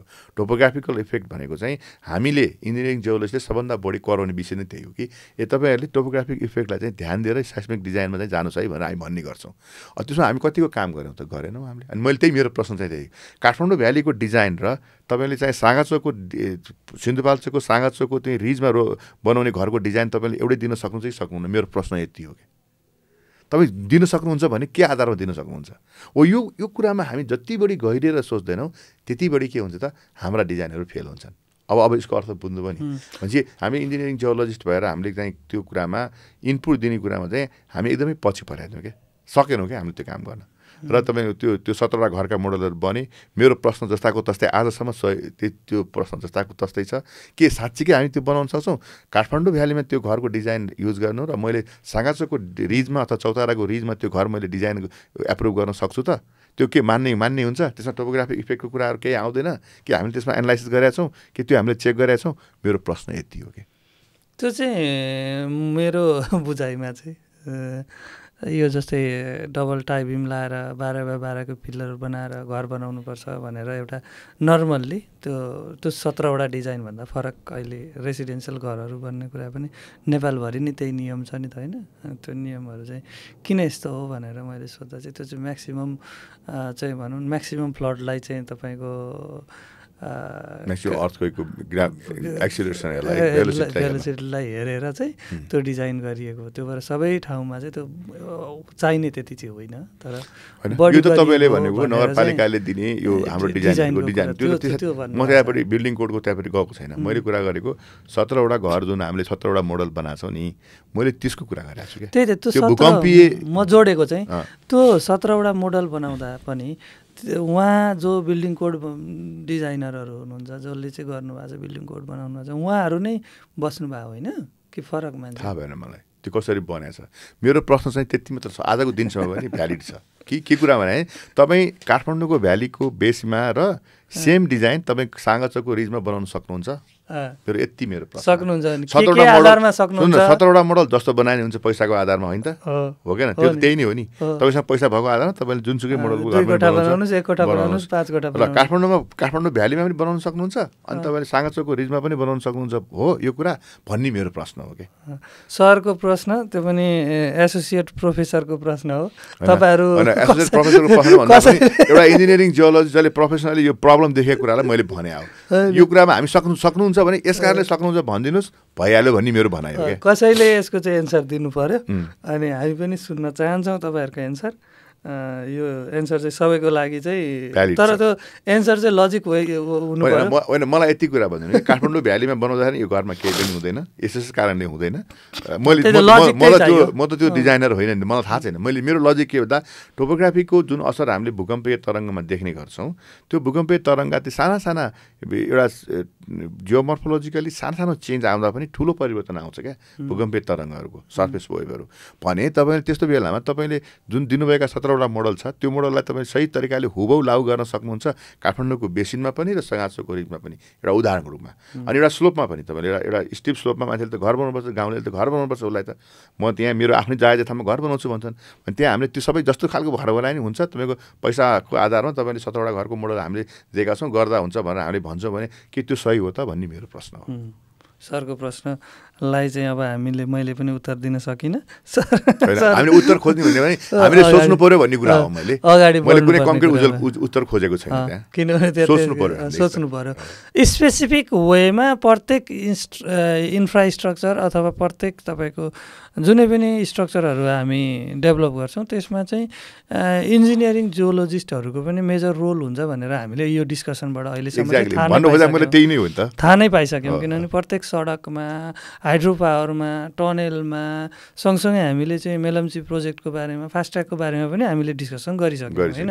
यस्तै तपाईँको अहिले मुगलिङ नारायणघाट खण्ड अथवा बुटोल पाल्पा खण्डमा हुने समस्याहरू पनि धेरै चाहिँ इन्जिनियरिङ जियोलोजी को राम्रो अध्ययन नगरेर अथवा त्यसलाई मिटिगेट गर्न नबुझेर हामीले अनिखेरि तपाईँको चाहिँ स्लोपमा हामीले अब मिटिगेसनको प्लान बिना सडक बनाउँदैन भन्ने एउटा गाइडलाइन तयार पार्नु पर्यो भन्छु क्या म चाहिँ। कट स्लोप मिटिगेसनको प्लान बिना तपाईँको चाहिँ अब सडकहरू हामीले ठुल्ठुला सडकहरूमा चाहिँ हामीले बाटा त बनाउनुहोस्, बाटो बनाउनुहोस्, म केही भन्दैन, बाटो चाहिँ सस्तोमा बनाउनु पर्यो। सडक बाटो र सडकलाई चाहिँ फरक रूपमा भन्दै हुनुहुन्छ, त्यो चाहिँ बुझ्नु पर्यो। साना विड्थ भएकालाई चाहिँ सरले बाटो भन्नुहुन्छ, अनि ठुला 4 लेन जुन चाहिँ डबल लेन भनौँ न, डेडिकेटेड सडक जुन तपाईँले 50 किलोमिटरको स्पिडमा तपाईँले स्मुथली तपाईँ गाडी कुदाउन सक्नुहुन्छ भने त्यसलाई सडक भनौँ होइन। अझै हाइवे भन्नलाई त 50 मिटर हाइवे भन्दा जानु पर्यो तपाईँको चाहिँ अब ट्रान्सपोर्टको साथीहरूले भनिदिनुहुन्छ तपाईँलाई होइन हाइवे केलाई भन्ने भनेर। नेपालमा धेरै खालका हाइवेहरू छन्, एउटै गाडी पनि पास नहुने हाइवे पनि छन् होइन। त्यही भएर अब के गर्नु सकिन्छ। राजमार्ग जस्तोलाई राजमार्गलाई चाहिँ तपाईँको सडक भनेर नबसौँ, त्यो बाटो हो, त्यस्तो बाटोहरू चाहिँ बनाउन प्रोत्साहित नहुँ भन्छु म चाहिँ क्या। साँगुरो सडकहरू बनाएर फाइदा छैन भन्नु खोजे हो। अब स्लोप स्टेबिलिटीको हामीले अलिकति कुरा गर्दाखेरि हजुरहरूले चाहिँ एडप्ट गर्ने टेक्नोलोजी अथवा चाहिँ तरिका यहाँ चाहिँ यो गर्नुपर्छ अथवा यो स्टडी गर्दाखेरि चाहिँ हजुरहरूले चाहिँ के टेक्नोलोजी कसरी चाहिँ अध्ययन गर्नुहुन्छ थोरै भनिदिनु। त्यो गर्दा यसो छ क्या तपाईँको अब जस्तो कि स्लोपमा हामी गइसकेपछि पहिलो सुरुमा तपाईँको स्लोपमा के प्रब्लम छ भनेर हामी निहाल्छौँ। मैले अघि त्यो भनेको शब्द सम्झिनु भएको थियो, तपाईँको स्लोपमा इरोजन भइरहेको छ, स्लोपमा स्लम्पिङ भइरहेको छ, स्लोपमा पानीको समस्या देखिरहेको छ होइन। अनि स्लोपमा तपाईँको चाहिँ के अरे माटोहरू लुज छन् अथवा चट्टानहरू लुज छन्, यी सबै कुराहरू भइसकेपछि त्यहाँ पहिला स्लोपको समस्यालाई पहिला चिन्नु पऱ्यो। अनि त्यसपछि कुन मेकानिजमले त्यो समस्याहरू भइरहेका छन् त। जस्तो अब पानी परेर सबै माटो गिलो भएर बगेर तल खसेको छ, लिक्विफ्याक्सन भयो होइन, भित्री कुरा के भइरहेको छ सबै पत्ता लगाउनु पर्यो। त्यो तपाईँको म्यापिङको पहिलो कामै त्यही हो। र तपाईँले स्लोपको इन्जिनियरिङ जियोलोजिकल म्याप बनाउनु नगरिकन कहिले पनि तपाईँले स्लोपको बारेमा केही पनि डिजाइन दिन सक्नुहुन्न, त्यो ट्राई नै नगर्नुहोस् भन्छु म चाहिँ होइन। इन्जिनियरिङ जियोलोजिकल म्यापले के गर्छ, इस्युजहरू कहाँ छ भन्ने कुरो देखिन्छ। त्यो इस्युजहरू कहाँ छ भनेर तलदेखि माथिसम्म देखिसकेपछि स्लोप त सडकको छेउमा भइरहेको हुनसक्छ, तर त्यसको चाहिँ इस्यु चाहिँ माथि टुप्पोमा हुनसक्छ। अनि तल बसेर यसो गाडीबाट ओर्लेर यसो माथि हेरेर यहाँ यो एउटा वाल दिउँ त्यहाँ त्यो चल्दैन। यसरी माथि चढ्नु पर्यो, हेर्नु पर्यो। मैले तपाईँलाई प्रोसेस सिकाएको है, यो जियोटेक इन्जिनियर र इन्जिनियरिङ जियोसले गर्ने काम हो। अब म अरूलाई भन्दा पनि त्यसलाई उहाँलाई भन्छु, माथि चढ्नु पऱ्यो, हेर्नु पऱ्यो, त्यसपछि तपाईँको चाहिँ सबै डिटेलिङ तपाईँले लिन जान्नु पऱ्यो, कहाँ क्र्याक छ सबै कुराको खोतल्न जान्नु पऱ्यो। अब त्यति भइसकेपछि त्यो एउटा इन्जिनियरिङ जियोलोजिकल म्याप बनिसकेपछि अब तपाईँलाई जियोटेक इन्जिनियरले बसेर त्यो म्यापको आधारमा उहाँले त्यसको लागि चाहिँ स्लोपको स्टेबिलिटी मोडलहरू हेर्न सक्नुहुन्छ, कम्प्युटरमा सिमुलेसनहरू गर्न सक्नुहुन्छ। इन्जिनियरिङ जियोलोजीले पनि त्यो सिमुलेसनहरू गरेर चेक गर्न सक्छ होइन। त्यसपछि त्यो सिमुलेसनको रिजल्टको आधारमा अब मिटिगेसनको प्लान भन्नु पऱ्यो। पानीको प्रब्लम धेरै देखिएको छ, ग्राउन्ड राइज भइरहेको छ, पानी कहाँबाट मैले फाल्नु पऱ्यो त्यो थाहा पाउनु पऱ्यो। अनि तपाईँको चाहिँ यो स्लोप चाहिँ बगिरहेको छ, यहाँनिर क्र्याक परेर बगिरहेको छ, मैले यसलाई यसरी सपोर्ट दिएर एङ्कर गर्नु पऱ्यो। हामीले त्यसरी सोच्नु पऱ्यो। अनि सपोर्ट दिँदाखेरि तपाईँको अहिले चाहिँ हामी कहाँ सबभन्दा सजिलो ग्याबिन वाल लगाउने हुन्छ। ग्याबिन वाललाई थोरै मोडिफाई गर्दै हुन्छ क्या। थोरै मोडिफाई गर्ने भनेको ग्याबिन वालमा पनि अहिले फ्लेक्सिबल सिस्टम भए पनि तपाईँले त्यसमा चाहिँ सर्टेन किसिमका चाहिँ एङ्करहरू त्यहाँ दिइदिनु भयो भने अहिले हामीले त्यस्ता किसिमका कति सफल प्रयोगहरू गरेका छौँ। हाम्रो चाहिँ रिसर्चले पनि त्यो कुराहरू देखाएको छ। त्यो सफल प्रयोगलाई सानसानो अलिकति परिवर्तन अहिलेको ग्याबिन वालबाट थोरै परिवर्तन मात्र गऱ्यो भने पनि त्यो रिटेनिङ वालहरूलाई हामीले सही तरिकाको प्रयोग गरेर हामीले पहिरो नियन्त्रण अथवा कट स्लोपको प्रब्लममा धेरै कमहरू इस्युजहरू कम पार्न सक्छौँ। र अर्को कुरा चाहिँ म चाहिँ एकदमै स्पष्ट तपाईँको कार्यक्रम मार्फत के भन्छु भने हाम्रोमा पहिरो जाने भनेको धेरै पानी परेपछि हो, धेरै जस्तो केसमा। त्यसैले सोइल स्लोप पनि रक स्लोपमा पनि पहिरोहरू धेरै प्रब्लम छ भने तपाईँ तल्लो भागमा चाहिँ तपाईँले प्रशस्त ड्रेनेजहरू बनाउनु, होरिजोन्टल ड्रेनहरू भन्छौँ हामी, त्यसलाई पर्फोरेटेड पाइपहरूबाट चाहिँ ड्रेनहरू बनाउनु नबिर्सिनुहोस्। तर ड्रेनमा पनि बनाउँदाखेरि तपाईँको त्यो 2 इन्चीको पाइप अथवा 50 mm को पाइपलाई हाफ पर्फोरेटर गरेर हाल्ने चलन छ हाम्रो चाहिँ क्या। त्यसले पुग्दैन, त्यसलाई चाहिँ कम्तीमा, किनभने हाम्रो माटो यस्तो अजिबको छ, यो चाहिँ ग्राभल मिक्स सोइल, यो साइन्डी सोइल अथवा सिल्टी सोइल छ कि धेरै जस्तो ठाउँहरूमा। त्यस्तो ठाउँहरूमा चाहिँ तपाईँलाई अलिकति ठुलो ओपनिङ तपाईँलाई चाहिन्छ। सकेसम्म तपाईँले चाहिँ 4 इन्ची अथवा 100 mm को भनौँ अथवा 110 mm को पाइपलाई जियो टेक्सटाइलले ऱ्याप गरेर मात्र पनि तपाईँले राख्ने योजनाहरू मैले एकदम कस्टमाइज इजी तरिका भने यो चाहिँ तपाईँले त्यो हामीले गर्ने मिटिगेसनको प्लानमा क्या, त्यो जुन सजिलो सबैजनाले बुझ्ने भाषामा चाहिँ त्यो भित्तातिर हामीले जुन वाल लगाउँछौँ त्यहाँ चाहिँ राख्ने पाइपहरू भित्र अनि त्यो सानो उही पोल होइन है, भित्र ड्रिल गरेर तपाईँको अब हेरेर ठाउँ हेरेर 10 मिटर 15 मिटरसम्मको पाइपहरू हामीले घुसाइदिन सक्यो भने अनि त्यो भित्र चाहिँ पाइपहरूमा चाहिँ पानी छिर्ने चाहिँ पालहरू हुन्छ, हुनु पर्यो। त्यसलाई चाहिँ तपाईँको त्यो जियो टेक्सटाइल बेरेर राख्ने, बेरेर एउटा सिम्पल मैले यो के भने यो राखेको पनि हुन्छ। आज बिबी हाइवेमा छ पनि, ठाउँमा छ, बिबी हाइवे लगायत अरू ठाउँमा पनि छ, नभएको होइन छ, तर त्यो पनि त्यो एकदमै कम छ क्या। त्यो पहिरो भएको छ भन्दा साथै तपाईँले याद गर्नु, त्यो हाम्रो रिटर्निङ वाल चाहिँ ग्याबिन रिटर्निङ वाल यस्तो ढल्केको याद गर्नुभएको छ नि, हो त्यो किन ढल्किन्छ भन्दाखेरि त्यो तल वाटर प्रेसर धेरै बढेर त्यस्तो भयो। घटाइदिने उपाय के भन्दा त्यहाँको पानी निचोरिदिनु न, सकेको नि कुरा, पानी निचोरिदिने काम चाहिँ त्यो पाइपले गर्छ। अनि त्यो पाइप राखेर तपाईँ के कुरामा आत्तिनु भएन भने, जस्तो अहिले हिउँदमा पाइप राख्नुभएछ, पानी आएन, खत्तम डिजाइन गरेछ भन्नु पर्दैन, त्यसले बर्खामा त्यसले एकदमै राम्रो काम गर्न सक्छ, आउने नि बर्खामा होइन। अनि अर्को कुरा के गर्छ भने त्यो पाइपभित्र भइसकेपछि उसले 110 मिटर 15 मिटर भित्र हुन्छ त्यो, अनि त्यसले के गर्छ भन्दा त्यसले वरपरको ठाउँमा, किनभने त्यहाँभित्र त एटमोस्फेरिक प्रेसर बराबर पार्न खोज्छ नि त पाइपमा त, हावा छिरेर होइन। अनि तपाईँको त्यो पानीको चाहिँ प्रेसर जुन पोर वाटर प्रेसर छ नि त्यो चाहिँ रिलिज हुन उ के गर्छ, त्यही एटमोस्फेरिक प्रेसरतिर एट्र्याक्ट हुन्छ क्या। त्यो कसै गरी त्यो पोर वाटर छिरेर भए पनि त्यो त्यहाँनिर एट्र्याक्ट भएर त्यो पानी त्यहाँबाट तर्किन खोज्छ भनेपछि अटोमेटिक पानी त्यो पाइप मात्र भयो भने पनि त्यसले भित्र हावा छिरेर पनि त्यो ड्राई हुन्छ भन्नु खोजेको क्या मैले। त्यसैले त्यो अनि तपाईँले माटोलाई ड्राई बनाइदिनु भयो अथवा जमिनलाई ड्राई बनाइदिनु भयो भित्रपट्टि भने त पहिरो लाग्न सक्ने चान्स त कम भइहाल्यो, किनभने पहिरोमा त पानीमै पर्यो होइन, पानीसँगै सरोकार राख्छ। अब यसलाई मैले बेसिक तरिकाले भने है तपाईँलाई, किन अरूले पनि बुझ्नु यो कुरा होइन, यो त बुझ्नै पर्यो नि, किनभने इन्जिनियरिङ पनि हाम्रो यो इन्जिनियरको कथा भन्ने चाहिँ धेरैजना इन्जिनियरहरू नै फलोअर हुनुहुन्छ। अनि इन्जिनियरिङ पनि त फेरि उहाँहरूलाई तपाईँ एकदमै साधारण गाउँमा तपाईँ लो बजेटमा हुनुहुन्छ, ड्रिल गर्ने पैसा छैन भने पनि तपाईँको भित्तापट्टि त तपाईँले खोसेर भए पनि बनाउन सक्नुहुन्छ नि त, खनेर भए पनि बनाउनु सक्नुहुन्छ। त्यो खनेर बनाउनुहोस्, राम्रोसँग पुर्दिनुहोस्, माथि बायो इन्जिनियरिङ गर्नुहोस्, त्यति गर्न सक्नुभयो भने पनि ठुलो काम हुन्छ। तर उही पोलको भरमा मात्रै काम हुँदैन है भनेर सम्झाउनु खोजेको मैले। अब यसमा हामीले जोड्दा चाहिँ हामीले ती सडकहरू धेरै घुम्तीहरू, त्यसपछि चाहिँ त्यो घुम्ती बनाउनको लागि कट फिल गरेर ठुला ठुला पहाडहरू खनेर चाहिँ बाटो निकालिरहनु पर्नेको आजको अवस्था छ। यो अवस्थाले गर्दा एक्सिडेन्ट एकदमै बढी हुन्छ। यो अवस्थाले गर्दा पहिरो जाने त्योबाट हुने त्यो भनौँ न नेचुरल क्यालामिटिजबाट हुने एक्सिडेन्ट त हुने नै भयो। नर्मल्ली अस्ति एकजना सरले एक्सिडेन्ट भन्न मिल्दैन, क्रास भन्नुपर्छ, गाडीहरू ठोकिनेलाई चाहिँ भन्नुहुन्थ्यो होइन। त्यो क्रासेसहरू पनि धेरै हुने भयो किनभने त्यस्ता सडकमा। अनि सरले चाहिँ जोड दिइरहनु भएको छ त्यस्तो ठाउँमा छोटा छोटा टनेलहरूको चाहिँ प्र्याक्टिस गर्नुपर्छ। एक्ज्याक्टली सही कुरा गर्नु होइन, छोटा छोटा टनेलहरूको प्र्याक्टिस गर्नुपर्छ। यो प्र्याक्टिस गर्ने ठाउँ चाहिँ सडक विभाग नै त होला, उहाँहरूले नै हो बनाउने, उहाँहरूले नै बनाउने हो। र प्रदेश सरकारले पनि सडक बनाइराखेको छ नि अहिले, प्रदेश सरकारको पनि भौतिक योजना मन्त्रालय छ होइन। प्रदेश सरकारले पनि अब छोटा छोटा टनललाई प्रायोरिटाइज गर्ने, प्रादेशिक सडकहरू छन् भने त्यसमा प्रायोरिटाइज गर्नु, बरु कसरी बनाउनुपर्छ के गर्नुपर्छ विज्ञहरूलाई सोध्ने, काठमाडौँबाट बोलाउने होइन, कहाँ हुनुहुन्छ विज्ञहरू बोलाउने, किन हामीले नगरिकन हुँदैन क्या। तपाईँको विदेशी आएर नि, तपाईँको यहाँ आएर तपाईँको विदेशीले तपाईँको यस्तो बना उस्तो बना भनेर केही हुनेवाला छैन। हामीले देखिसक्यौँ त्यसका कति उदाहरणहरू छन्। हैन।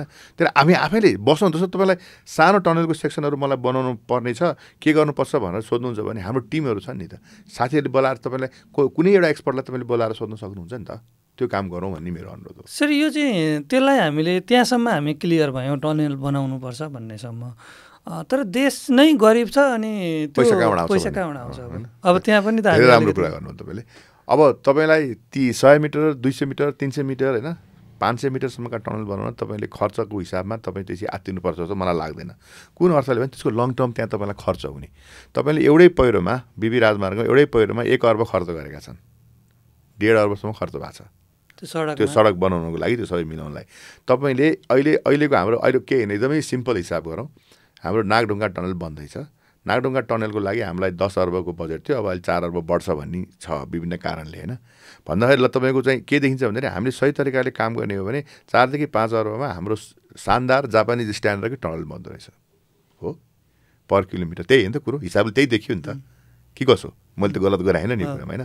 अब तपाईँ आफै विचार गर्नुहोस्, हामीले त्यति तपाईँको चाहिँ अहिलेको अवस्थामा लङ टर्म हामीले सोच्ने हो भने, लङ टर्म त्यसबाट हुने फाइदा सोच्ने हो भने तपाईँले अहिले गरेको क्षणिक लगानी जुन हुन्छ नि, तपाईँले गर्नुभएको क्षणिक लगानी भनौँ न, अहिलेको लगानीले तपाईँको लामो समयको चाहिँ उसको लागि 10 वर्षसम्मको चाहिँ तपाईँले पहिरोबाट दुःख पाउनुहुन्न, तपाईँका गाडीहरू रोकिँदैनन्, तपाईँका चाहिँ ट्रान्सपोर्टमा कुनै व्यवधान आउँदैन, त्यसले दिने फाइदा डाइरेक्ट र इन्डाइरेक्ट प्रफिटहरू भनेको त कहारी लाग्दो फाइदा हुन्छ क्या, त्यो सोच्नु पऱ्यो। त्यसैले हामीले तपाईँले अहिले क्षणिक रूपमा तपाईँलाई पैसा खर्च गर्न गाह्रो छ, तपाईँ किन 10वटा प्रोजेक्ट बनाउनुहुन्छ, 4वटा प्रोजेक्ट बनाउनुहोस्, त्यसपछि देशमा तपाईँ दिगो त बनाउनुहोस् न त, सस्टेनेबिलिटीमा जानु पर्यो भन्ने सर होइन, त्यो गर्नु पर्यो, त्यो नगरी हुँदैन कि। मैले सबैलाई खुसी पार्नलाई मैले जताततै सडक खन्छु भनेर जानु भएन नि त।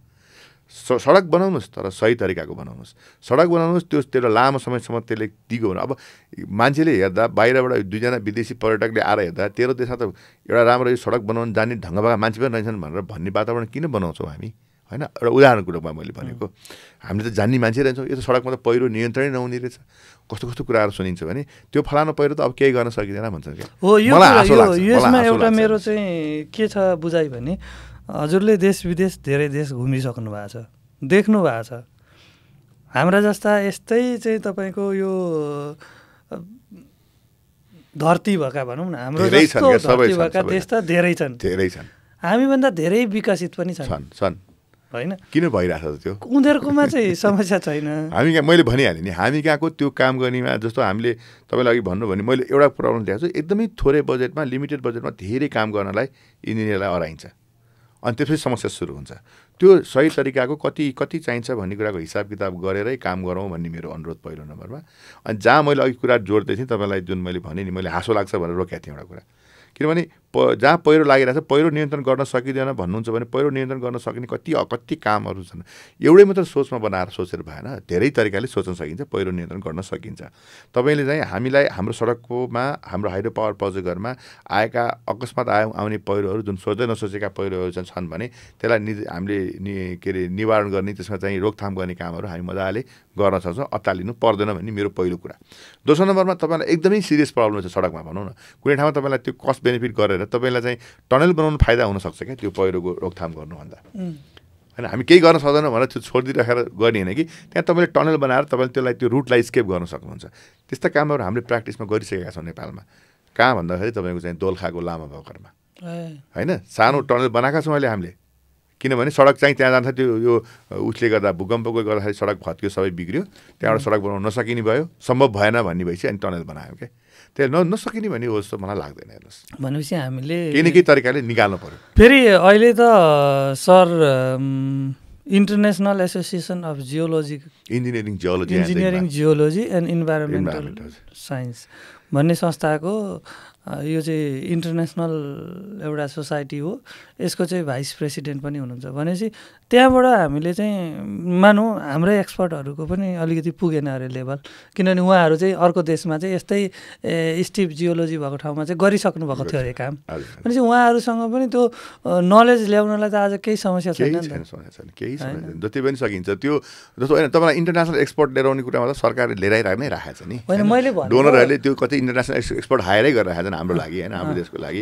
नसकिने नहुने भन्ने होइन, तर के भने वास्तविकता बुझेको सामान्यतया चाहिँ कस्तो हुनु पऱ्यो भने समस्या छ भन्ने कुरालाई बुझेको मान्छे। जस्तो तपाईँले हेर्नुहोस्, एकजना विदेशीले समस्या छ भनेर बुझ्यो भने उसले दुईवटा निर्णय गर्छ। एउटा योमा यसरी मिटिगेसन प्लान गर भन्छ, अर्को चाहिँ उसले के गर्छ, यो प्रोजेक्ट भाइबल छैन छोडिदिए भन्छ क्या। अब तपाईँ नेपाली भयो भने के गर्छ, उसले यो प्रोजेक्ट भाइबल छैन भन्ने कुरा उसले भन्दैन, उसले के गर्छ त्यसमा हजारौँ सोल्युसन खोज्छ, किनभने उसलाई त आफ्नो त्यसको लागि प्रोजेक्ट चाहिएको छ नि त। विदेशीलाई के भयो, उसले पेमेन्ट हुन्छ, उसलाई यो प्रोजेक्ट भाइबल छैन भनिदिएको, मतलब यस्ता घटना घटाएन। मैले जस्तो आजसम्म डिपिआरमा यो प्रोजेक्ट बनाउनै सकिँदैन भन्ने हजुरले भेट्नु भएको छ कुनै रिपोर्ट? हेर्नुहोस्, बनाउन नसकिने प्रोजेक्ट भयो भने पनि घुमाएर बनाउन सकिने बनाउँछ नि। त्यही भएर मैले यो कुरा एकदम सही कुरा हो, तपाईँले एकदमै सही कुरा उठाउनु भयो। कहिले काहीँ कुनै रिपोर्टमा यो चाहिँ बनाउनै सकिँदैन, बनाउन नसकिने अप्ठ्यारो छ भन्ने कुरा चाहिँ लेखिया हुन्छ होइन, तर बनाउन नसकिने भन्ने कुरा चाहिँ गरिँदैन। किनभने कति कुराहरू चाहिँ भेस्टेड इन्ट्रेस्टमा हुन्छन् क्या। जस्तो डोनरलाई आफ्नो इन्ट्रेस्ट लाग्यो भने उसले के गर्छ भने यहाँ चाहिँ यो प्रोजेक्ट तैँले भनेको कुरा सबै ठिक हो, त अहिले अलार्मिङ पनि छस्, मलाई आरोप आउने कि मैले भन्यो भने मलाई आरोप आउँछ, त अलिकति अलार्मिङ छस् होइन, तैँले चाहिँ यो अलिकति डरलाग्दो बनाइदिस्, यो रिपोर्टको भाषा मिलाएर पठाइदिए पनि भन्छन् कि। अलिक सामान्य भाषामा कुरो चाहिँ त्यही भन्न चाहिँ घुमाएर पठा भन्ने चाहिँ भन्छन्। यो एकदम मैले पनि बिहोरेको छु होइन। तर कुरा के हो भन्दाखेरि डोनरहरूको त्यो अलिकति पैसा लगानी गर्नु छ, उनीहरूलाई त त्यो इच्छा त त्यो भइहाल्छ नि होइन, उनीहरूको आफ्नो इच्छा हो त्यो। अब को कसरी चाहिँ उनीहरूको नाम नलिउँ, तर सर्टेनली मैले चाहिँ त्यो बिहोरेको छु। मैले चाहिँ मेरो चाहिँ फिलिङ के हो भन्दा, तर तपाईँले काहीँ न काहीँ एउटा एज अ एक्सपर्ट तपाईँले सही तरिकाले इङ्गित गरिदिनुपर्छ कि यसमा यस्ता खालका प्रब्लम हुन सक्छन्, यो कुराले नहुन सक्ने भनेर भनिए तापनि यहाँ चाहिँ यो कुरामा ध्यान दिँदा राम्रो हुन्छ भनेर अलिकति एउटा चाहिँ ट्रिकी भाषामा हामी टेक्निसियनले पनि लेख्न जान्नुपर्छ जस्तो मलाई लाग्छ। त्यो चाहिँ जरुरी पनि छ क्या। र नेपालीहरूले डिपिआर बनाउँदा त कुनै पनि कन्सल्टिङ फर्महरूले यो काम गरिरहनु भएको छ भने अबको दिनदेखि चाहिँ लगभग हामी पनि अलिक चेत हुनु पर्यो। हामीले गर्ने कामले नै गर्दा देश विकास हुने हो होइन। बन्नै सक्दैन भने यो इकोनोमिकली फिजिबल छँदैन। यसो छ कस्तो तपाईँले झुकिनु भयो, फिजिबिलिटी पहिल्यै भइसकेको हुन्छ नि त। फिजिबिलिटी स्टडीमा यो फिजिबल छ भनेर त डिपिआरमा फिजिबिलिटी स्टडी नै गर्दा पनि त आजसम्म कसैले भन्दैन नि त। फिजिबल छ छैन भने प्री फिजिबिलिटीबाट छैन भने छैन भन्ने कुरा चाहिँ चलन छ।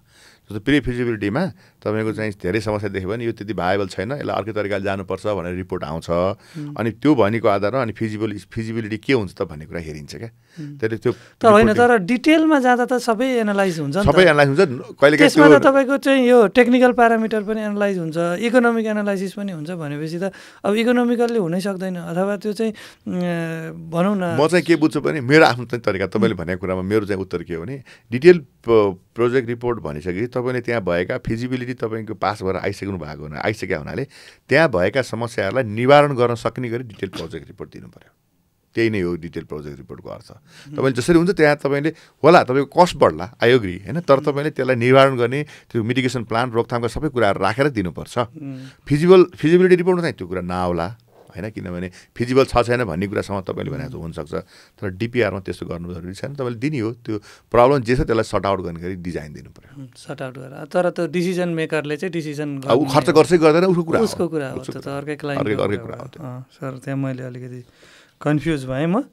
अब सरले चाहिँ यो भूगर्भको बारेमा चाहिँ जियोलोजीको बारेमा बढी अध्ययन गर्नुभएको, त्यो नेपालमा मात्रै होइन जापानमा पनि हो। अब हामीले अलिकति भुइँचालो म ताइवानमा पनि गएर पढाउँछु, तपाईँको चाहिँ पहिलो रोकथामका सबै कुराहरू गएर पढाउँछु होइन। मैले चाहिँ अलिकति अहिले यो भुइँचालोलाई जोड्न खोजेँ, किनभने जापानमा हजुर लामो समय बस्नुभयो, अनि जापानमा चाहिँ नेपालमा भन्दा बढी भूकम्प पनि जान्छ होइन, क्षति चाहिँ एकदम कम हुन्छ। त्यहाँ पनि पहाड पनि रहेछ, त्यहाँ पहाडै पहाड हो, धेरै पहाड छ। म पनि एकचोटि दुईचोटि जाने मौका पाएको थिएँ घुम्नलाई, अनि म चाहिँ नर्थ पार्टतिर गएँ, अनि त्यतातिरबाट टोकियोतिर फर्किने बाटोमै हिँडेँ, बाटोमा तपाईँको सडकमै त्यहाँ चाहिँ त्यो डेडिकेटेड रोड हुने रहेछ, अनि त्यसमा एक्सप्रेस वे त्यसमा चाहिँ स्पिड पनि 135 165सम्म चाहिँ चलाउनु, 120 को चाहिँ म्याक्सिमम हुन्छ। त्यहाँ पनि पहाडहरू पनि देखियो, त्यहाँ पनि स्लोपको स्टेबिलिटीहरू गर्ने चाहिँ त्यहाँ पनि देखियो। त्योभन्दा धेरै अचम्म लागेको चाहिँ यो भुइँचालोकै कुरा हो होइन। त्यहाँ त झन् बढी भुइँचालो आउँछ, त्यहाँ चाहिँ सेफर स्ट्रक्चरहरू बनाउने भनेर चाहिँ आजभन्दा धेरै वर्ष अगाडिबाट त्यहाँ चाहिँ प्र्याक्टिस भइसक्यो। नेपालमा चाहिँ हामीले जस्तै यिनै गिटी होइन माटो बालुवा यिनीहरूबाटै बनाउने प्र्याक्टिस चाहिँ जतिचोटि डिजाइन आए पनि यही नै कुरा आउँछ। हजुर हामीले सेफरमा होइन तपाईँले भनेको कुरामा कस्तो भने जापानको केसलाई तपाईँले कम्पेयर गरेर हेर्नुहुन्छ भने चाहिँ म चाहिँ के भन्छु भने हाम्रो प्रब्लम त्यहाँनिर अर्कै छ क्या। जस्तो हामीले तयारीको लागि के गर्यौँ भन्ने कुरा सरोकार राख्ने कुरा हो क्या। जस्तो तयारीका लागि कानुनहरू कसरी पास गरेका छौँ। अब हेर्नुहोस् अहिले गाउँमा तपाईँले बिल्डिङ मैले एकदम तपाईँले कुरा उठाउनु भयो, मैले भनिदिन्छु यो कुरा, मैले देखेको कुरा, मैले गाउँमा देखेको कुरा। आफ्नो कार्यक्रममा जाँदाखेरि मैले विपद व्यवस्थापनको म धेरै तालिमहरू दिन्छु भने होइन, कसरी चाहिँ विपदबाट कसरी जोगिने भनेर, विशेष गरी नेताहरूलाई, गाउँका स्थानीय नेता र तपाईँको चाहिँ प्रदेश नेताहरू र स्पेन सङ्घीय सरकारका चाहिँ हाम्रो पार्लियामेन्टेरियनहरूलाई पनि भन्ने तालिमहरूमा भाग लिन्छु। मैले के देखाएको छु भने एकदमै ठुलो समस्या चाहिँ के हो भन्दा तपाईँले गाउँमा बिल्डिङ कोड लागू गर्नुभएको छ पालिकामा भने त्यो पालिकाको बिल्डिङ कोड कति इफेक्टिभली लागू गर्नुहुन्छ भन्ने कुराको उदाहरणमा भन्छु। त्यो बिल्डिङ कोड लागू गर्दाखेरि त्यहाँ त विभिन्न डिजाइनमा त स्पेसिफिक तपाईँले फलो गर्नुपर्ने हुन्छ, गर्नै पर्ने त त्यहाँ छ। अनि त्यो इन्जिनियरलाई त्यो फलो गराउन यति गाह्रो हुन्छ, त्यो बिचरा त्यो केही सोच्नै नसक्ने हुन्छ, उसलाई यति गाह्रो हुन्छ होइन। तर समस्या कहाँनिरबाट आउँछ भने उसलाई चाहिँ डकुमेन्टेसन भनेको त वडा अध्यक्षले भनिदिइसके हुन्छ। वडा अध्यक्षलाई समस्या के हुन्छ भने तँलाई मैले भोट दिएको छु, उसको मोटरसाइकल अगाडि त्यो गुडिरहेको मोटरसाइकल अगाडि झ्याप्प रोक्छ बाटोमै, अफिस पनि आउँदैन त्यो जनता, हेर्नुहोस् है। त्यो उसको चाहिँ उसको भोटर्स भनौँ म त अझ, अनि उसले झ्याप्पै बाटोमा रोकेर त्यही नै सही गराउँछ उसलाई, ल यो तैँले पठाइदिए माथि इन्जिनियर कहाँ भनेर। अब त्यो वडा अध्यक्षले त्यहाँ पहिरो लाग्ने जमिन छ, त्यहाँ भूकम्पीय उमा चाहिँ जोखिमको ठाउँ हो, मैले यसरी यस्तो किसिमको घर बनाउनु दिनुहुन्न भन्ने कुरो त्यो वडा अध्यक्षलाई कति चाहिँ उसले बुझेको पनि हुन्छ। तर उसलाई तपाईँको यस्तो प्रेसर दिन्छ नि स्थानीयले कि उसले त्यो बिचरा सही गर्छ क्या। मैले देखाएको छु क्या सर, कहाँ त्यस्तो गर्नु त उसले भन्छन् एक्सपिरियन्समा क्या, सर हामी त सही गराउनु पर्ने, हाम्रो त बाटोमा रोकेर गराउँछन् सही, हामीलाई गर्दिनँ भने तँलाई मैले भोट त्यसै हाल्यो भन्छन्। अवस्थिति यस्तो छ। अनि तपाईँको त्यसलाई कारवाही गर्ने वातावरण कसरी बनाउने, त्यहाँ पेनाल्टी गर्ने वातावरण कसरी बनाउने हो, यो कुरामा हामी जानै सकेका छैनौँ। हामीले के गर्यौँ, हामीले ल बनायौँ, तर त्यो ल नमान्दा कस्तो गरी कारवाही हुन्छ तँलाई भन्ने कुरा भनेको छैनौँ। अनि के हुन्छ, घर बनाए पनि तपाईँको केही प्रब्लम छैन, तपाईँ बन्छ त्यो घर। तपाईँले अहिले पाहाडमा तपाईँ गएर हेर्नुहोस् न, तपाईँले पाहाडी सहरहरू हेर्नुभयो भने तपाईँलाई डर लाग्दैन, कति खतरनाक छ हेर्नुहोस् त। चुल्लेका घरहरू छन्, स्लोपमा छन्, अनि डिजाइन चाहिँ कहाँको छ, काठमाडौँको छ। देख्नु न तपाईँ, देखिरहनु भएको छ तपाईँले। भनेपछि काठमाडौँमा बनाउने जस्तो गरी घर तपाईँको चाहिँ सट्ट चाहिँ तपाईँको पाल पार्छन् एक्सकाभेसन गरेर, अनि त्यहाँभित्र मुला र प्रयास गरी घर रोप्छन्। याद गर्नु भएको छ पाहाडमा के त्यो डिजाइन त्यही हो त। पाहाडमा त्यो स्लोपमा 2 तला 3 तलासम्म चाहिँ पछाडिबाट चाहिँ तपाईँको पुरिने जग्गाहरू घरहरू चाहिँ के काठमाडौँकै डिजाइनको उमा काम लाग्छ होला त, अथवा सम्म ठाउँमा हुने डिजाइन नै काम नलाग्छ त। अब म यी कुराहरू तपाईँलाई भने यो कुराहरू बिल्डिङ कोडले भनेको छ त, कहीँ छ त छैन हो। यी सबै कुराहरू चाहिँ एकदमै डरलाग्दा कुराहरू हुन्, जुन चाहिँ हामीले अहिले तपाईँले भन्नुभएको जस्तो भूकम्पीय जोखिममा जापानको केसमा चाहिँ जापानमा तपाईँले यो गर्नु हुँदैन भनेपछि त नियम छ नि त, त्यो नियम पालना हुन्छ। न्युजिल्यान्डमा त्यही छ तपाईँको, तपाईँले नियम तपाईँको घरको लागि तपाईँले यसरी बेरिङ क्यापासिटी निकाल्नुपर्छ, यसरी काम गर्नुपर्छ, यसरी रिपोर्ट आउँछ, त्यो रिपोर्टमा तपाईँको इन्जिनियरिङ जियोलोजिस्ट अथवा जियोटेक इन्जिनियरले सही गरेर दिन्छ। हेर्नुहोस् जापानको कुरा के अरे न्युजिल्यान्डको कुरा गरेको छु मैले। त्यसपछि तपाईँको त्यहाँ घरको त्यहाँ पनि त भूकम्पीय जोखिमको देश हो नि त्यो पनि। मैले उदाहरणलाई यो किन बताएको भने त्यस्तो किसिमको तयारी गर्नलाई तपाईँले नियम कानुन मात्र बनाएर भएन, इम्प्लिमेन्ट गर्नको लागि पनि तपाईँले त्यही अनुसारले काम गर्नुपर्ने हुन्छ। इम्प्लिमेन्ट गर्नलाई काम गर्ने भनेको अर्थ के हो त भन्दा तपाईँको डिजाइनहरू सफल हुनु पर्यो, तपाईँले गर्नुभएका के अरे चाहिँ इम्प्लिमेन्टको कामहरू चाहिँ जस्ताको तस्तै बन्न सक्नु पर्यो। हो यो हो हाम्रो अहिले समस्या। अब यो यदि राम्रोसँग काम गर्ने हो भने त एकदमै धेरै डिटेलमै काम गर्नुपर्छ। अर्को कुरा कडा हुनुपर्छ, जस्तो पालिकाहरू एकदमै कडा हुनुपर्छ, तयार छन् त लहरूलाई इम्प्लिमेन्ट गराउन सक्नु पर्यो होइन। पोलिटिकली फाइदा लिने किसिमको सोचमा मात्र जान्नु भएन। तपाईँले एकचोटि जस्तो उदाहरणको लागि त्यो वडा अध्यक्षले के जवाफ दिने भने तपाईँले मलाई सोध्नु पऱ्यो क्या कुरा। उसलाई त बाध्यात्मक अवस्थित छ नि, भोटर्स हो ऊ त, उसलाई मैले त्यो भोटरलाई उसले चाहिँ मन कुडाइदियो भने त भोलि त उसले त भोट उसको आउँदैन, उसले भोलिको राजनीति उसँग हुँदैन। हेर्नुहोस् उसले के गर्नु पर्ला त, त्यस्तो मान्छेले के गर्नु पर्ला त त्यो वडा अध्यक्षले भन्दाखेरि म चाहिँ उनीहरू के वडा अध्यक्षज्यूहरूलाई मैले सिकाउँछु क्या, होइन दाइ तपाईँको यो सही त म गरिदिन्थेँ, हेर्नुहोस् भाइ तपाईँको यो सही त गरिदिन्थेँ, तर समस्या हेर्नुहोस् बहिनी यो तपाईँको सही गरिदिन्थेँ जे छ अब होइन, आफ्नो नातामा जे भन्नु मन लाग्छ भनेपछि तपाईँको म सही त गरिदिन्थेँ, तर अर्को पालि पनि चुनाव उठ्न रहेछ, यो घर बनाएर भूकम्पमा तपाईँ बित्नु हो भने त मैले त मेरो त भोट आउँदैन भनेर भन्नु पऱ्यो भनेर छु क्या। सिकाएको तरिका त्यो मैले उहाँलाई डर देखाउन जान्नु पऱ्यो क्या हामीले। घुमाएर भर हेर्नु भूकम्पमा यो घर तपाईँको बस्दैन, पहिरोमा यो घर तपाईँको बस्दैन। तपाईँले यहाँ बलजफ्ती मलाई अहिले घर सही गराएर तपाईँ कसलाई तपाईँले फाइदा दिलाउनु भएको छ, तपाईँले आफैलाई घाटा लाउनु भएको छ। तपाईँले यस्तो नगर्नुहोस् भनेर हामीले भन्न सक्ने वातावरण बनाउन सक्नु पऱ्यो। मैले ओलासजीहरूलाई त्यही सिकाउँछु क्या। मलाई अर्को साल पनि जित्नु छ नि चुनाव, त्यही भएर म तपाईँको यसमा सहयोग गर्दिनँ, तपाईँ त मलाई मेरो भोटर हो भनेर भन्ने आँट गर्नुहोस् भन्दाखेरि उहाँहरू खुसी हुनुहुन्थ्यो क्या। त्यो चाहिँ कन्भिन्स गर्ने मेकानिजम भयो, त्यो चाहिँ कन्भिन्स गर्न सक्छ। जनतालाई त कसरी हुन्छ एउटा उपायमा त जानु पर्यो। यो चाहिँ कन्भिन्स गर्ने मेकानिजम, अथवा यो भएन भने पनि उहाँहरूलाई पेनलाइज गर्ने तरिकाबाट। पेनलाइज गर्ने तरिकामा त हामी धेरै कमजोर छौँ हेर्नुहोस् होइन। पालिकाले मलाई लाग्दैन पालिकाले तपाईँको पेनलाइज गर्छ, सम्भव छैन हामी कहाँ हेर्नुहोस् त्यो, किनभने सबै कुरो पोलिटिकल सिस्टममा जोडिया छ होइन। त्यहाँ वडा अध्यक्षदेखि लिएर सबैजनाको सबै पोलिटिकल व्यक्तित्वहरू आउनुहुन्छ, उहाँहरू कुनै न कुनै तरिकाले त्यहाँ आफ्नो कार्यकर्ता परिहाल्छन्। अनि फेरि हामी सबै नेपाली त कार्यकर्तै हौँ होइन, तपाईँलाई थाहा छ त्यो कुरा। अनि अरू कुरा के छ भने नातागोता पर्छ होइन, नातागोता परिसकेपछि भूकम्प पनि आउँदैन, केही पनि आउँदैन यहाँ।